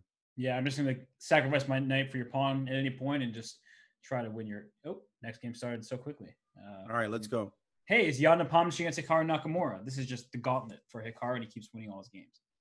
If Hikaru wins this, is he like mathematically impossible to catch unless he like loses all his games or something? Yeah, there's 15 rounds, so there's still technically a chance for everybody else, but realistically... Well, actually... Wesley is 8.5 out of 10, and so is Jordan Van Forest. So we're gonna have to give Jordan a little bit more of a viewing. So let me pull up more Jordan love. Yeah, let's do that. Let's make that a point. All right, got that up right now because Jordan's having the blitz tournament of his life right now. So incredible. What's this knight doing on H6? That does not look incredible. This knight here. But this last move, I'm not sure if his plan is to play bishop takes H6. I know a lot of French players let this happen and not worry about it, especially if you can get your pawn. I mean, I might even like the fact that the pawn's on D7 because you can challenge the E5 pawn. So to me, this move, I'm not that worried if I'm black, if you want to take. So I just played D6, and what's the big deal? I got my bishop. You don't.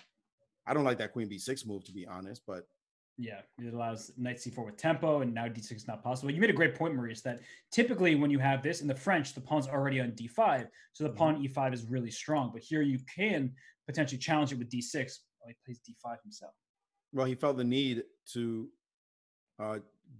guard against the knight C4 idea. Now, This is very close. White needs to. Ooh, white has a queen e5 move. Uh-oh. If you move your queen back, queen e5 hits the rook and knight c7. So he does have to deal with that.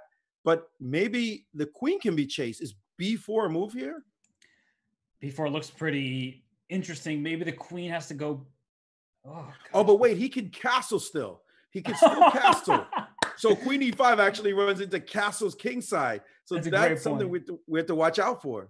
It's funny, Maurice, you see these pawns here, like, no, black doesn't want the king over there. But no, if you're going to get forked and lose a rook, then castling makes a lot of sense. So maybe castling right now, because I don't think you want to take on c3 and allow knight d6 with check. But maybe Jordan is braver than I am. I don't want to take on c3. It looks too risky. Of course, we don't want to take on c3. But if you give him the capture, you want to castle now. If he gets his pawn, he's down a pawn, right? He gets his pawn back. This looks bad. I'm sorry. You had to go for it like a Victor Korchnoi. Say, okay, show me what you got. Because this position now, take on b7. Thank you very much. Drop my bishop back. And why am I not just up a pawn with a very solid position? No, you are. Actually, the b7 pawn falling is important. Oh, queen f3. Same idea. The bishop's under attack. b7 is still hanging, and he takes it. You're right. And now the bishop on d7 is hanging. And he just got to hope against hope that there's – and then another pawn dropped. Another one bites the dust, Maurice. Now do you want to take on c3, Robert, and let knight d6? I do. I regret it all. I need to go back in time and get some counterplay because you're down. Well, it's only 2 pawns, but it feels like 3 because all of these. Wait, what? You're just down a queen now. Like it got worse and worse. Oh my goodness, that was terrible. I think Maurice Jordan says, "Can you guys stop looking at my games because I was doing well before you started talking about me." We put shine the light on him, and it was too much. Look at this position. Whoa, what a material imbalance. Wait, what? 2 rooks and a piece for a queen. There's no longer material imbalance. It's just pain for black, it looks like. Can these not? Oh, and the fact that the C pawn is dropping is a disaster. I'm not even worried about the A pawn. Who cares? Yeah. Now the rooks are connected. Both knights are great for white over here. White just needs to play doubles on the 8th and just make sure there's no mate on the back rank, which there isn't. Okay, he decided to really make sure. He could have gone down, but that would have been a queen e1 check. But it doesn't matter because this is still terrible. There's going to be a knight f5 at some point. His king needs to be on h2, Robert. That is my caveat. Put the king on h. Oh, I like that last move. Oh, it's knight e6 to prevent the knight from going, and now, bam. Oh, watch out for this A pawn though. Suddenly, Hikaru drumming up a little bit of counterplay here. Oh, knight c3 stops it. That's that. Never mind. I take it back. Just kidding. Check. Move the rook. Oh, he had to give up his knight. But there's going to be. But there's a mating attack that's just ferocious, unstoppable. Look at this: knight h6 and mate. So take this knight, free knight, and then he's going to resign. Yeah. Wow, beat down. Hikaru goes down. And you ask, can anybody catch up to Hikaru? Jan says, "Hey, Maurice, remember me? We've hung out a bunch in the Grand Chess Tour." Nepo. Whew. If anybody could do it, you would say Nepo could do it for sure. Yeah, absolutely. That was well done. How we keep on going down the list of top games that are remaining. We have Artemiev playing as Grigory Oparin, the strong Russian player who goes to Mizzou, part of the team led by Christian Chirilla. And what's going on here? Pass B pawn, but white's up a pawn. It's got to be good for white. Yes, I would say so. That last move threatens. Knight d6 is not quite a threat because of king to e7, but now knight d6 is a threat. And unstoppable. You got to give us the B pawn. It's unstoppable. Yeah, give me that B pawn. Thank you very much.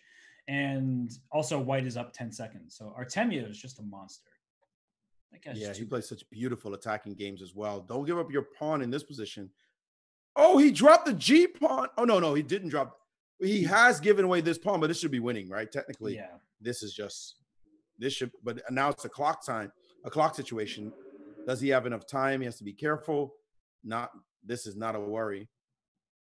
Just can't hang the e5 pawn, king d4, knight d6 check, and you can win on time if nothing else. Knight check, take the bishop, and that's going to be money. Thank you for the free piece. Game over. Let's go to this one between a game drawn by repetition, but isn't black up a piece? Whoa, which is, huh? Now I'm Well, confused. that G pawn is fast, isn't it? Oh, Although I got yeah. to wonder, rook c3, check, and then is it black's move? Yeah, it's black's move. So why can't you check and put your rook on c8 in this position? What's wrong with You that? can. Check, king b6. And actually, that's what was happening. And I guess rook c8, is there a sacrifice on d5? That's probably what he was scared of. So got a king b7. This line. Oh, Kind of because crazy. your pawns are actually not that strong. Right. I'd still be playing it. Sorry. Yeah, I mean, you got to go for it, right? You got to try. And at a certain point, draws won't be enough. But the top 16 players qualify for tomorrow's knockout. So you need to make sure you're in the top 16. And there are moments where you just have to take a risk. Oh, queen versus rook. Black won on time. The side with the queen won. That's only fair, right? Yeah, sure. Technically a win. Very difficult to win if you know the defensive technique. This end game, Robert, which I have to say I would not want to defend that position because I don't know squat about how to defend. I know it's like a third rank defense thing, whatever. Don't hang your rook. Yeah, but who wants to suffer a guy has the queen against your rook? Nobody does, not even the slightest. So Wesley Sohn clear first, 9 out of 11. We have Hikaru, Artemiev, Grishuk, Nepo, and Martinez at 9 out of 11, and then a whole bunch at 8.5. So pretty. That was a big result, Nepo beating Hikaru. Huge result. And now we get one more round before we get the final break of the day. And can Wesley keep up this pace? Fantastic pace so far.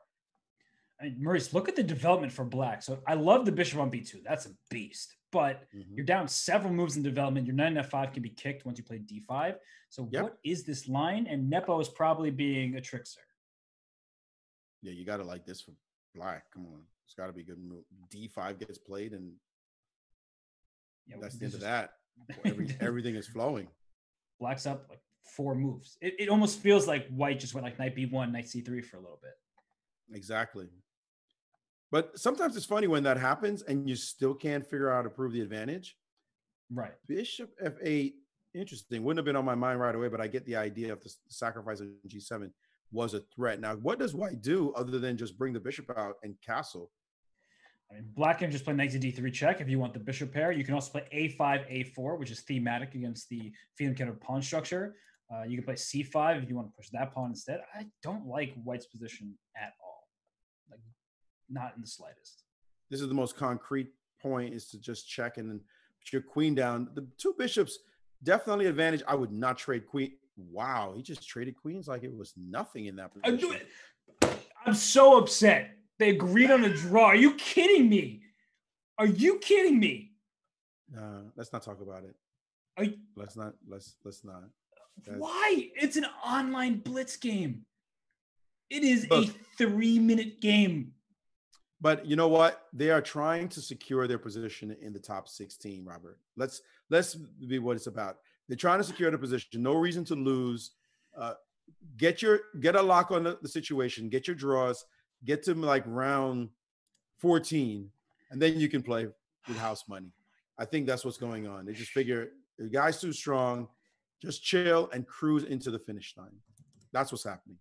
That's exactly what's happening. They're now playing practically and no longer about the chess position. Well, I'm pulling up a player who likes to fight. That's Jeffrey Zhang. He is almost 20 years old, from the United States, over 2,700 FIDE in classical, performing very well in the Junior Speeches Championship. Here he is, the white pieces, Maurice, in this endgame where it's even material, but black has the worst pawns. Both of them are isolated and more vulnerable than white's pawns are. Yeah, this kind of position requires very precise play by black in order to make sure everything's okay in the long run. He's trying to get his king to the d6 square as fast as possible. Bishop a4 played. And now this move, bishop f5, just giving away the pawn on a5, did not take it.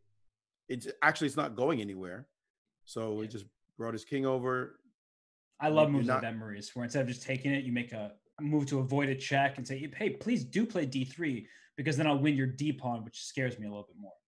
Also, bishop c2 is an issue. Bishop c2 is a better square for the bishop, Robert, and then you can bring your rook to e4 and then play rook to e2. But like this, that bishop is just potentially a victim on the square. f5, I might even sack for it at any.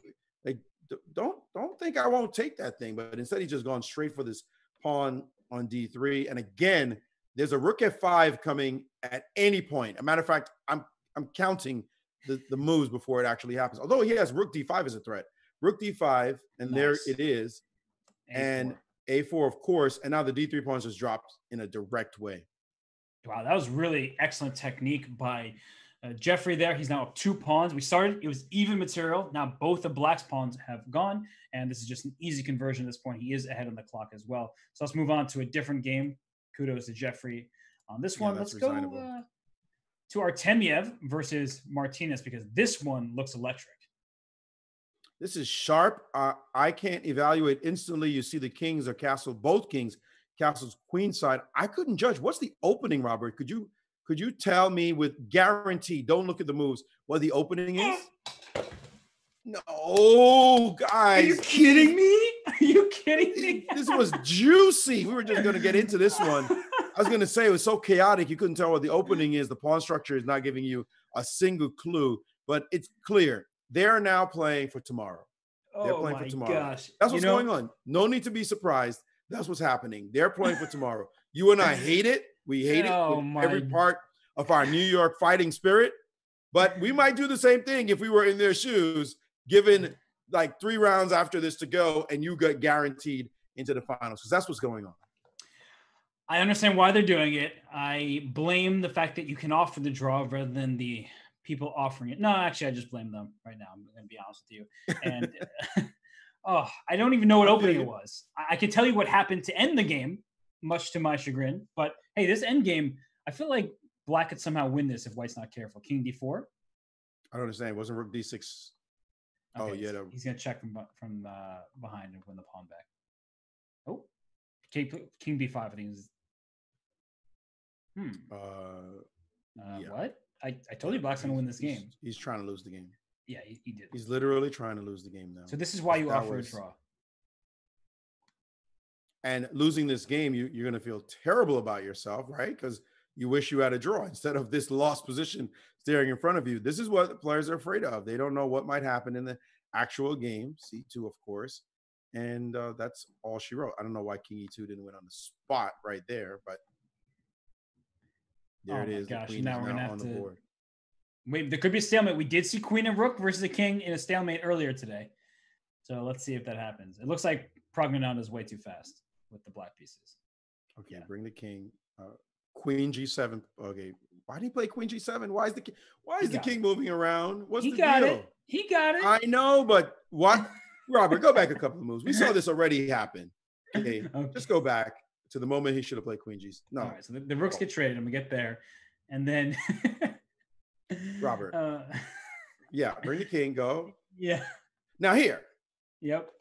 That's main 3. It's the same thing as we saw before. Queen G7, King F4, mate, done. Yep, I'm with you. That's, yeah, okay. Oh, Maurice. We've seen some inexplicable things. We've seen some just absolutely hilarious things. I don't know what to say anymore. I'm out of words. There are no words. This is the qualifiers. So we'll see more.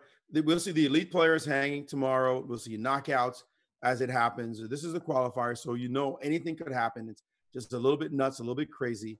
But it will be more excitement and even a longer day tomorrow. So that I'm looking forward to. Those matches, they should absolutely bring the pain. Bring the real play, I think. The higher level of play. For sure, Maurice. And there are 3 more rounds left today. We're going to take a quick break. And when we return, we will have those final 3 rounds to determine which 16 players will move on to tomorrow's knockout. Will it be Hikaru in the bunch? Will potentially one of these top guys lose? Remains to be seen. We'll be back in a few.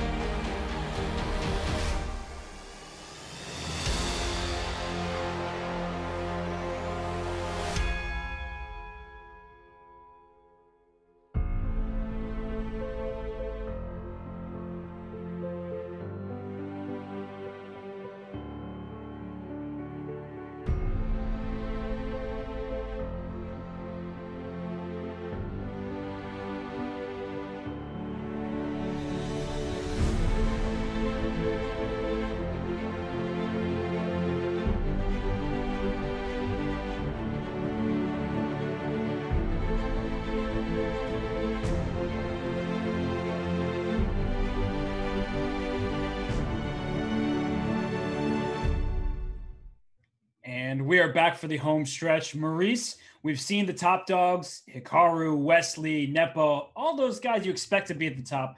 Who do you think is going to sneak in there down the stretch? Well, I got my boy Jeffrey Zhang as someone who has got to show the heart, the courage, the tenacity, the determination to get it done. He's got to do it because he's the young buck. He wants to prove that he belongs. You don't want a whole bunch of gangsters running away and saying, no, you're not ready yet. Come on, you're 19. Shut up.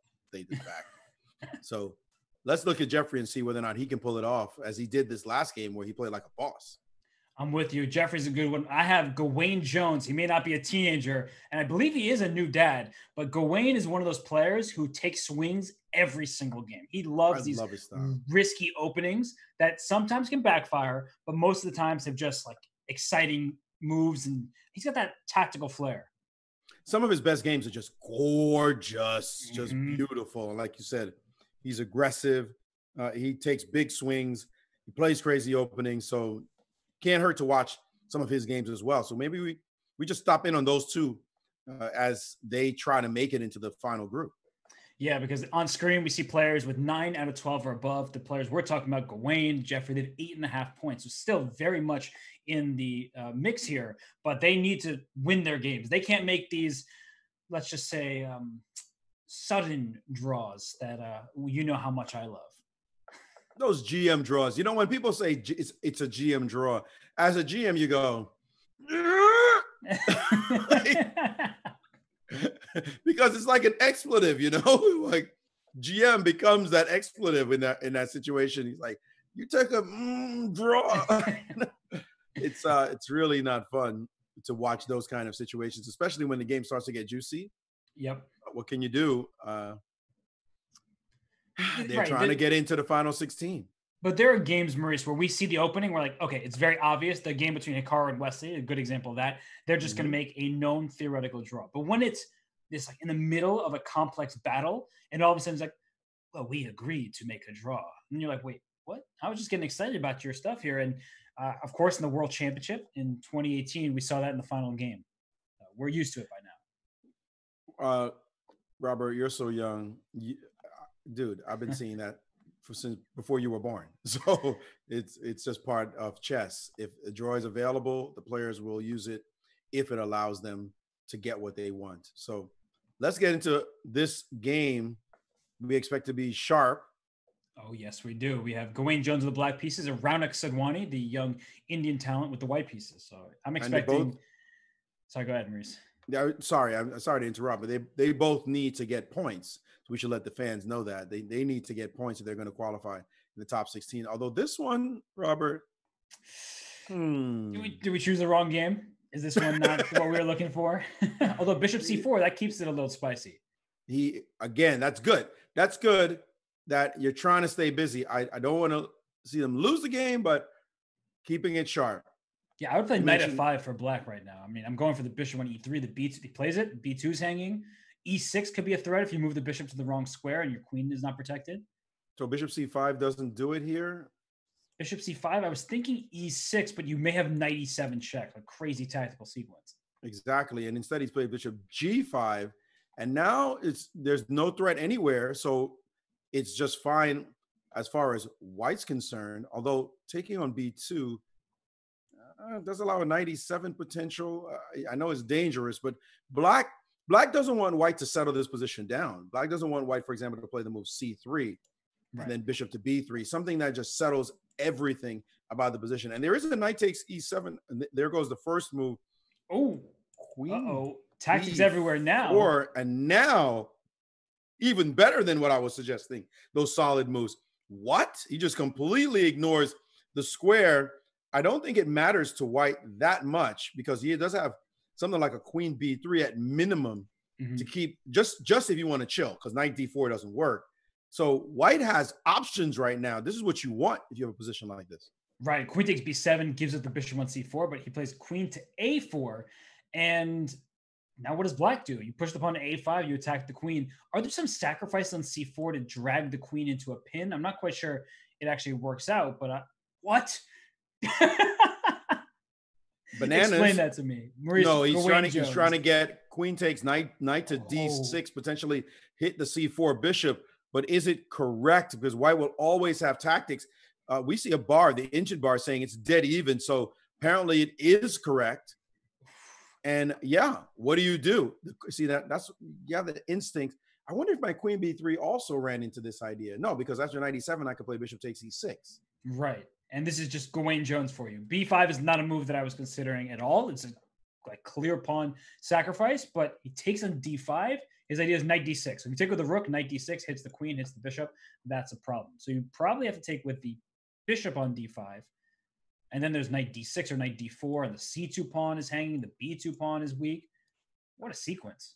Beautiful, beautiful moves. A5 just mixed it up. White was definitely getting in control of that position, but that move A5 followed by B5 really mixed it up.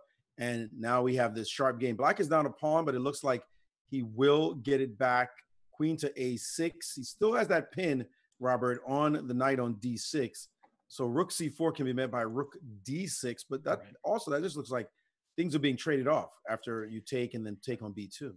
They are. So I actually have a rook c4, rook d6. Can I play queen c7 and just say, I'm not taking your rook. I'm going queen c7 and going for your c2 pawn. He says, what are you talking about? Let me just take that. And this petering out. Yeah, exactly. Beautiful moves. This kind of draw, Robert, you can't blame the players, right? And yeah, I don't know if we will see one, but I'm with you, Maurice. I mean, they tried. They really went for it. Right. More balanced now in this position. Again, it's also not over yet. That pawn on C3 is about to drop. White does have a strong bishop on that h6 square, but white had to spend a tempo playing h3. So what's the deal with this c pawn? What if we just take it? And he has. And don't play bishop d2, I don't think, because there's rook d1, which pins the bishop, and you can't even protect it. So bishop d4 played instead. All right, I like that going for the f2 pawn. You should never even be thinking about that. Black is for choice now. Forget about the draw. Black is up a pawn, and he's got to be thinking, I want to win this game. How does he do it? He starts with queen f6 with a threat to f2. G5. G5 traps the bishop. Beautiful. Beautifully done. Excellent. No, you can't play queen h5 to save the bishop. Black's pieces are all connected. The bishop on d4 is defended twice, so the queen can leave, and there's nowhere to go. I knew Gawain Jones was a good choice. This guy is just electric. This game was beautiful. One last hope. I think queen f6 should get it done, and it has been played as a mate threat on f2, and taking f6 did nothing because bishop took in guards, and now you're just toast. Bishop b6 for starters. Yeah, trade rooks. Rook f3. A little hope. Just rook smashed D1 after queen a1. Gawain Jones. What an absolute monster there. That was nice. A5, B5, mix it up. White probably should have taken, drawish kind of position, but it didn't work out. So Gawain is up now with the big boys. You're drawing, but Gawain just joined them. Now we watching Jeffrey's game? No, we're watching Artemiev play against Lekwang Liam. They're in a time scramble. Well, I guess Lekwang doesn't have time, and White's winning. This is over. Yeah. You're losing all your pawns. The knight is on the perfect square, and that's going to be that. Yep. All of them go. So we see a win for Artemiev. So he's fighting. He's fighting it out at the top. And, a rook versus knight ending here, where White's down on the clock as well. So king a6, take on a5, game over. Too bad there were no tricks there. I was trying to find one.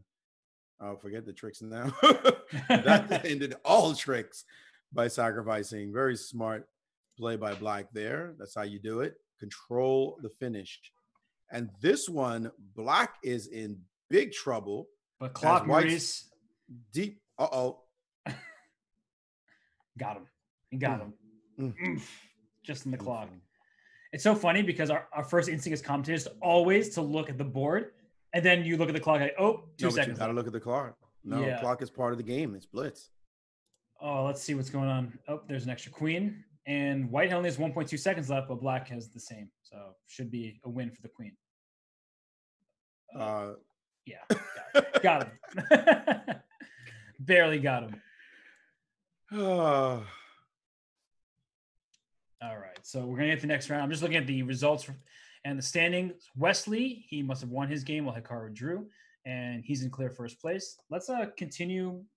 I don't even know where to go. How did Jeffrey do? I honestly didn't see his game. Is he out of the top? Again, did Gawain join the top? Jeffrey won his game as well. So oh yes. wow, that's what I'm talking about. The guy, that means now it's a hotter race. If you just were trying to draw your way through it, then there are people who just jumped. So that's why we're focused on those guys, because they need to win their games constantly. They do indeed. And so Jeffrey at 9.5 points. He's not on the standings list because his tiebreaks must be worse, but he is playing Jostam here, who you see on screen there. So he can leapfrog him, of course, with the win. White's position is definitely better. Look at the quality of pieces. Bishop on e7, not so good. Bishop on f4, more out in the open. So White controls the shots thus far. But Maurice, I get frustrated sometimes in these positions because I know I'm better, but I don't know how to prove it. Well, there's a lot of patience involved. So the problem is Black always finds some little moment to play this move d5 just when you can't really stop it. At the moment, it is being stopped. So the question is, and I was going to say, do you want to play for f4 and then move the queen over to f3? He's put his queen on f3 first. This kind of situation, much more solid. And I would say here, Robert, this is where you don't know what to do when you're White, because you wanted to play for e5 at some point, but now you can't. Yeah, that makes it difficult. And I do want to say, yes, I have seen that Wesley So made a very quick draw. I am ignoring it. I'm pretending it didn't happen. So let me just... We know why he did. Yeah, but tomorrow it's knockout matches, right? It's knockout. Right. So we know it's going to be... You cannot take draws anymore because it doesn't make any sense. So we know that we're going to have that kind of excitement. Whoa, knight d5, a little sex appeal. Of course, rook to c8 stops that instantly, but still it's on the board. We like when moves like that happen. And it just keeps it there, because if you take the e-pawn takes and there's problems down the line with the rook on e8 hanging, so instead we see this transition. Maurice, this is a good transition for White with the c4, e4, Maroczy bind type of structure. d5 is not happening anytime soon.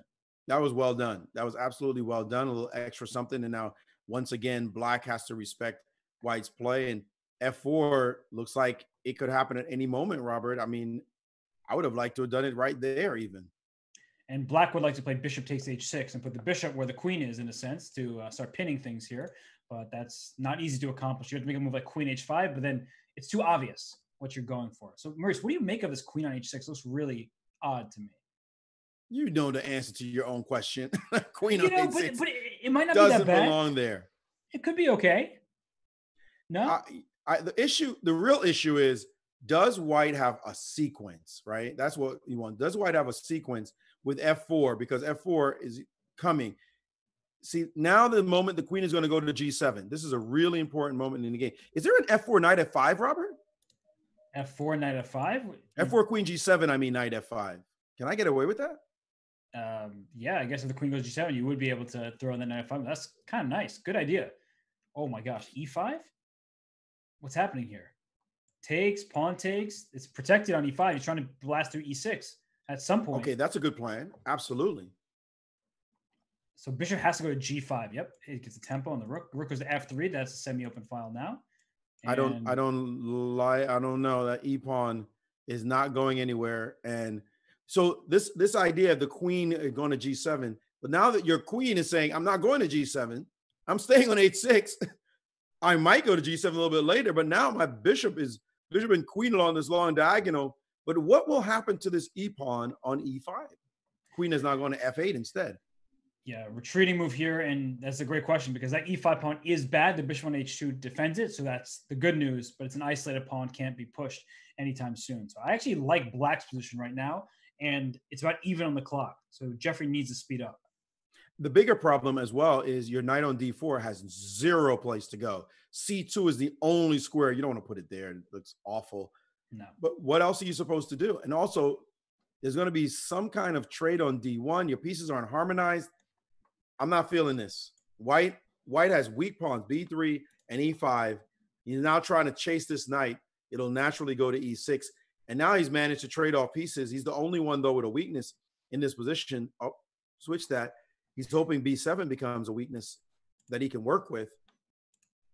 Yeah, this was an interesting trade. And he went b4 because, as you said, Maurice, the knight had nowhere good to go. So let me just trade it off the board.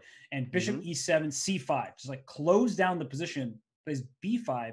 He's trying to go b6 in the future. Bishop on g1 will hit now the b6 pawn that Black put there. Black's position is ultra solid, though. I'm liking Black's position in terms of solidity. Queen takes e6. really didn't do anything. But here comes that bishop, hoping to get into the game. Queen e8 makes sense. All right, so I probably start thinking about king h2 or maybe even I don't like my king on the back rank here because I'm looking at the bishop on c5. It's so powerful. Yeah, the problem for black is how to penetrate this position. He's got great play. He might have wanted to play like an f6 at some point, but how does he get it going?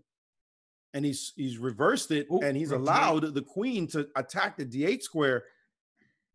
Bishop e5 doesn't work. No, it does not. Just bishop rook e5 also doesn't work because of the rook d8 threat. And oh no, he blundered an e6, Robert. Yes, he blundered e6, and now that's going to cost him. Wait, what? He's going to take on b6.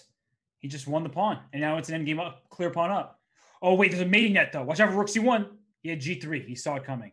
He did see it coming, but now this looks like you're not. Whoa, he made a waste move. He's in time pressure, playing fast, hoping to survive this one, and he allowed bishop takes b6, but there's a pin. Rook takes h4. Just take the pawns, and black's going to win on time. Oh, my God. Managed to get out of that one. Unbelievable. Close to a mating net, no time, and Jeffrey loses, and it is Martinez with the win. Heartbreak. E6, when the bishop was hanging, could you go back? Sure. I thought he had blundered e6 and e7. I think he had that. You're right. Let me pull that up right here. He went e6, rook c4, e7, trying to remove the rook and promote. Yeah, so if you play rook takes, I play rook h8 check and I promote. If you play rook e4, I play... No, but what about rook e4? How do you refute this one? Because I thought bishop to d6, but bishop e5 check. Ooh, that's nasty. Trying to trade off the bishop so the rook is stuck protecting the pawn. So maybe I throw in g3 first. And that way I kind of gain a move because now and bishop e5 is not possible. And yeah, that would get the job done. There we go. He missed e7. Oops. Hey, we're going to see a draw. How quickly, Maurice? How quickly? Let's count. Let's see. No, I don't want to count a draw. I don't want to count draws. I'm looking at the time. I just want to see if they'll even play 5 moves. Okay, 5. Hey. That's it. We're only giving them 5 moves. That's 2. That's 3. I think they're going to play. I think he might play. All hey, right. We might get a game, but they're already going to qualify. So maybe we should move to people who aren't. Lots of draws have already happened, though. I see that Artemiev and Fedoseev drew, Andreikin and Nepo drew. These guys are still playing, though. Good for them. I'm so proud. Robert, look at the position. This is so dry. Let's move elsewhere. This is so equal. Okay, I found a position I like, and you're going to like it too. Oh, but they're out of contention. No, that means Gawain Jones lost some games. Okay, we can't look here anymore. Never mind. Sorry, I like. All right, who's in contention? Can we find it? Here we go. Let's go to again. That's Amin Tabatabayev with the white pieces taking on Shugirov. They both have 10 points. They both need a win at this point. Nice. That's what we want. Some blood. And G4. Oh, that's what I'm talking about. Go for it. You need to win. You make the aggressive move. And you go for it. Bishop D3, Knight G5 type of ideas. And then, of course, you can go into E5. But these are the type of moves, Maurice, where you could honestly be upset later in the game that you went G4 because those pawns do not go backwards. I'm not feeling upset in any way, shape, or form. We're going for it. Although this trade seemed absolutely unnecessary. Why now? It was going nowhere. Yeah, well, that bishop couldn't move. So why rush that decision? Like, why did you need to trade? He didn't. Like, he could have made any other move. He could have put bishop d3 first, and then he takes and goes a4. He could have played a4 before taking. The bishop couldn't go anywhere. Exactly. Let the guy play h6. He's annoyed as ever by your knight on g5. Let him waste the tempo. Now he just knows exactly what to do. That's a lesson in tension, right? This, though, is a pawn sacrifice. a5, I guess knight d7 will be played. And there'll be rook b8 at the end, trying to take back on b2. The king in the center, not so thrilled there. Yeah, now I'm feeling your take my pawn back from g4. I don't understand why he played the way he did. And now he's trying to see when you play g4 and a4, they don't go together. That's bad math, right? Like you're not playing g4 so you can play a4. I don't see that in chess. You're playing on those two wings that way. They just don't combine. There are times where there's like a principle of two weaknesses. You need to create a second avenue of attack, but not here. And what I'm looking at, Maurice, surprisingly, is the h4 square. I'm envisioning, not anymore, but I thought the knight would reroute itself and try to get to the h4 square because that's the downside of playing a move like g4. The dark squares around the white king could be very weak, in particular h4. He's got to put his king on g2. King F2, King F1 to G2. Trying to trade queens right now. That 8 pawn looks tempting, doesn't it? But I guess the knight gets trapped out here. Is that the point? So if you looks that way. Takes, knight A4, there's B3, and the knight has to go to B2, but it doesn't get out. So you just move your bishop, you're not rook doing B1. This. Thank you for your knight. All right. So he backed his queen up. He did indeed. And he offered his A pawn as well. But now, man, I'm a little bit scared for white. We're on the same page here, Maurice. Here comes that queen H4 at some moment soon. And, look at white. Whoa. Get on your horses, pushing pawns. But the knight will go to E4 with no problems at all for black. Black's position is definitely for choice with no weaknesses whatsoever. Can black make any progress, though, as we see the knight is going to E4? And I got to say, I'm not feeling white. Nope. Not in the slightest. Now you're stuck guarding your weakness on H4. The issue is, does black have any pawn breaks, though? Look at this queen shifting, preparing F6. Also, the queen B4 check idea. B3 is hanging, and finally this king moves. But here comes rook F8, and F6 is coming. Oh, yes, it is. And open it. Oh, just play it. You just have to. There's no alternative to F6. No question about it. And now the king, does he have to play? Whoa, did he just play H5? He's trying to go HG6, but isn't there rook E3 stuff? Or he just took back. Look at him. I'm looking at tactics. He's like, yeah, whatever. I don't believe in your opening of the H file at all. And now the king has to go back this direction. How do you get it, though? This is not very clear. Can I steal D4? No, you're a greedy man. You are a greedy man. He said played queen F6. There's a queen H3 or queen H2 waiting to be played at some point. Maybe queen H2, but not yet, as we noticed, rook to H4. But I'm starting to think black played a little bit slowly, put a rook on the, I was going to say, the second rank, guard F2, and there's no queen C7. Oop, I'm liking this. I'm liking what just happened. Now we're going to go to H5. I am definitely feeling like white feels he made a lot of progress. And the Petrosian king march, getting the king over to the queen side, away from the action while you are hammering at the opponent's king. And sorry, what was that? I mean, I'm lauding this guy's play. And now he's brought his king back. This is anybody's game, Robert. Yeah, I think it's going to be black's game, though, because, watch out. Okay, queen F6 is a very prudent move. Queen B2 check, watch out. That's a big threat. It's easier to play black somehow, isn't it? Just start pushing things sooner or later. Whoa, a rook G8, a queen G8 idea, but black is definitely seeing all of that. The only problem for black now is the rook on, isn't there rook F2 check? I was going to say, now the rook, now that was the critical pawn, and now the rook H3 check, and now that rook is in the game. Rook C3 or a rook C7.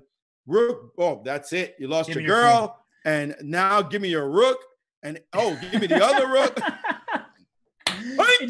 It just went Pac-Man, just like eating everything there. So we're down the stretch. That was a win for Shigurov, and very important win. I think did he get in? Didn't even check. Yeah, he looks like he's in 13th place. And okay, well, what's this? It says 0-1. It's already calling the result, but rightfully so. How do you play until this point and then resign? you say, the guy knows the technique. Wow, amazing. Okay, I resign now.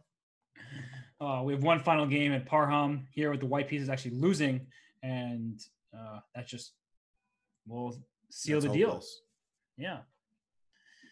And, it's only right that the final game we look at, Maurice, is a queen and a rook ahead. This has happened so many times today. Oh my goodness! And he could have taken once, and now he's taken and wait. Black has 2 seconds. You better find it. Okay, he got it. And he managed somehow to show the technique in that position.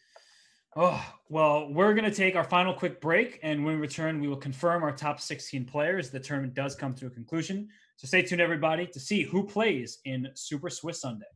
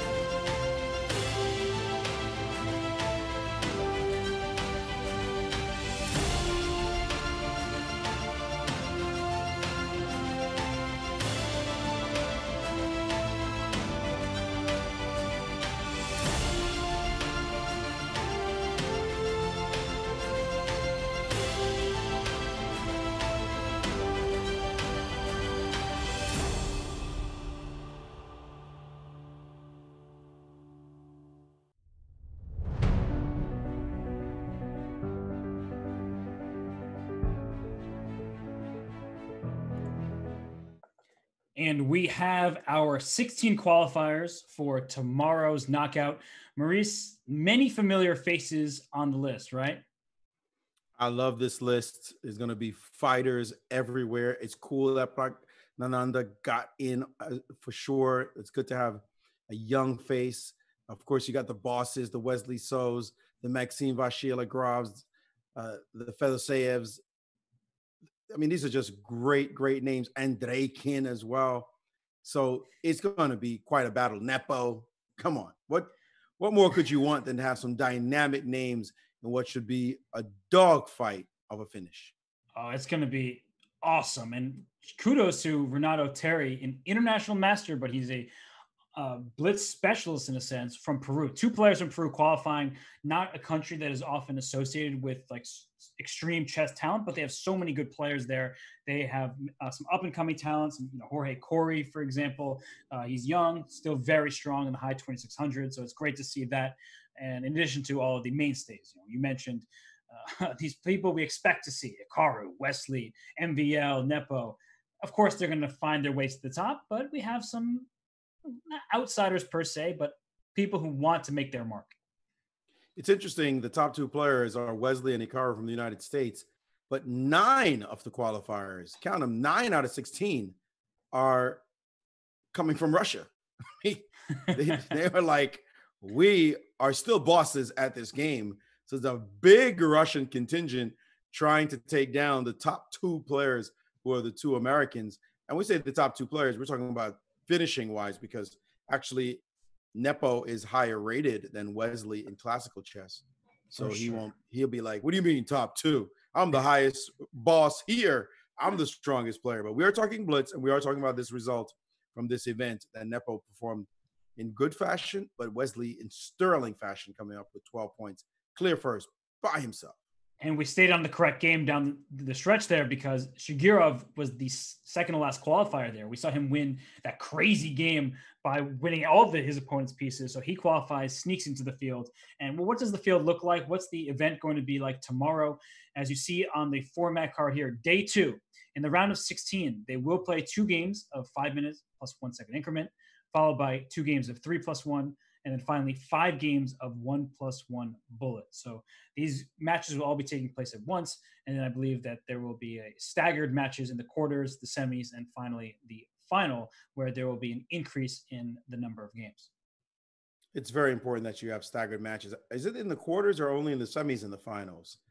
In the quarters as well, it's going to be staggered matches. Quarters as well. Wow. Okay. Well, then we're in for it. We're going to get to watch matches, tell the storyline as well of how it's going, see the ups and the downs, see the blunders, see the tears. That's what we want. And we don't want to miss any of that action. So I like that. I like that it's going to be staggered. A little bit longer day, but probably end in about 4 hours. So that's plenty of time to enjoy it, but also short enough. It's chess. So short enough for us to have it run. And I think it's going to race really quickly, Robert. I don't think it's going to go slowly in any way, shape, or form.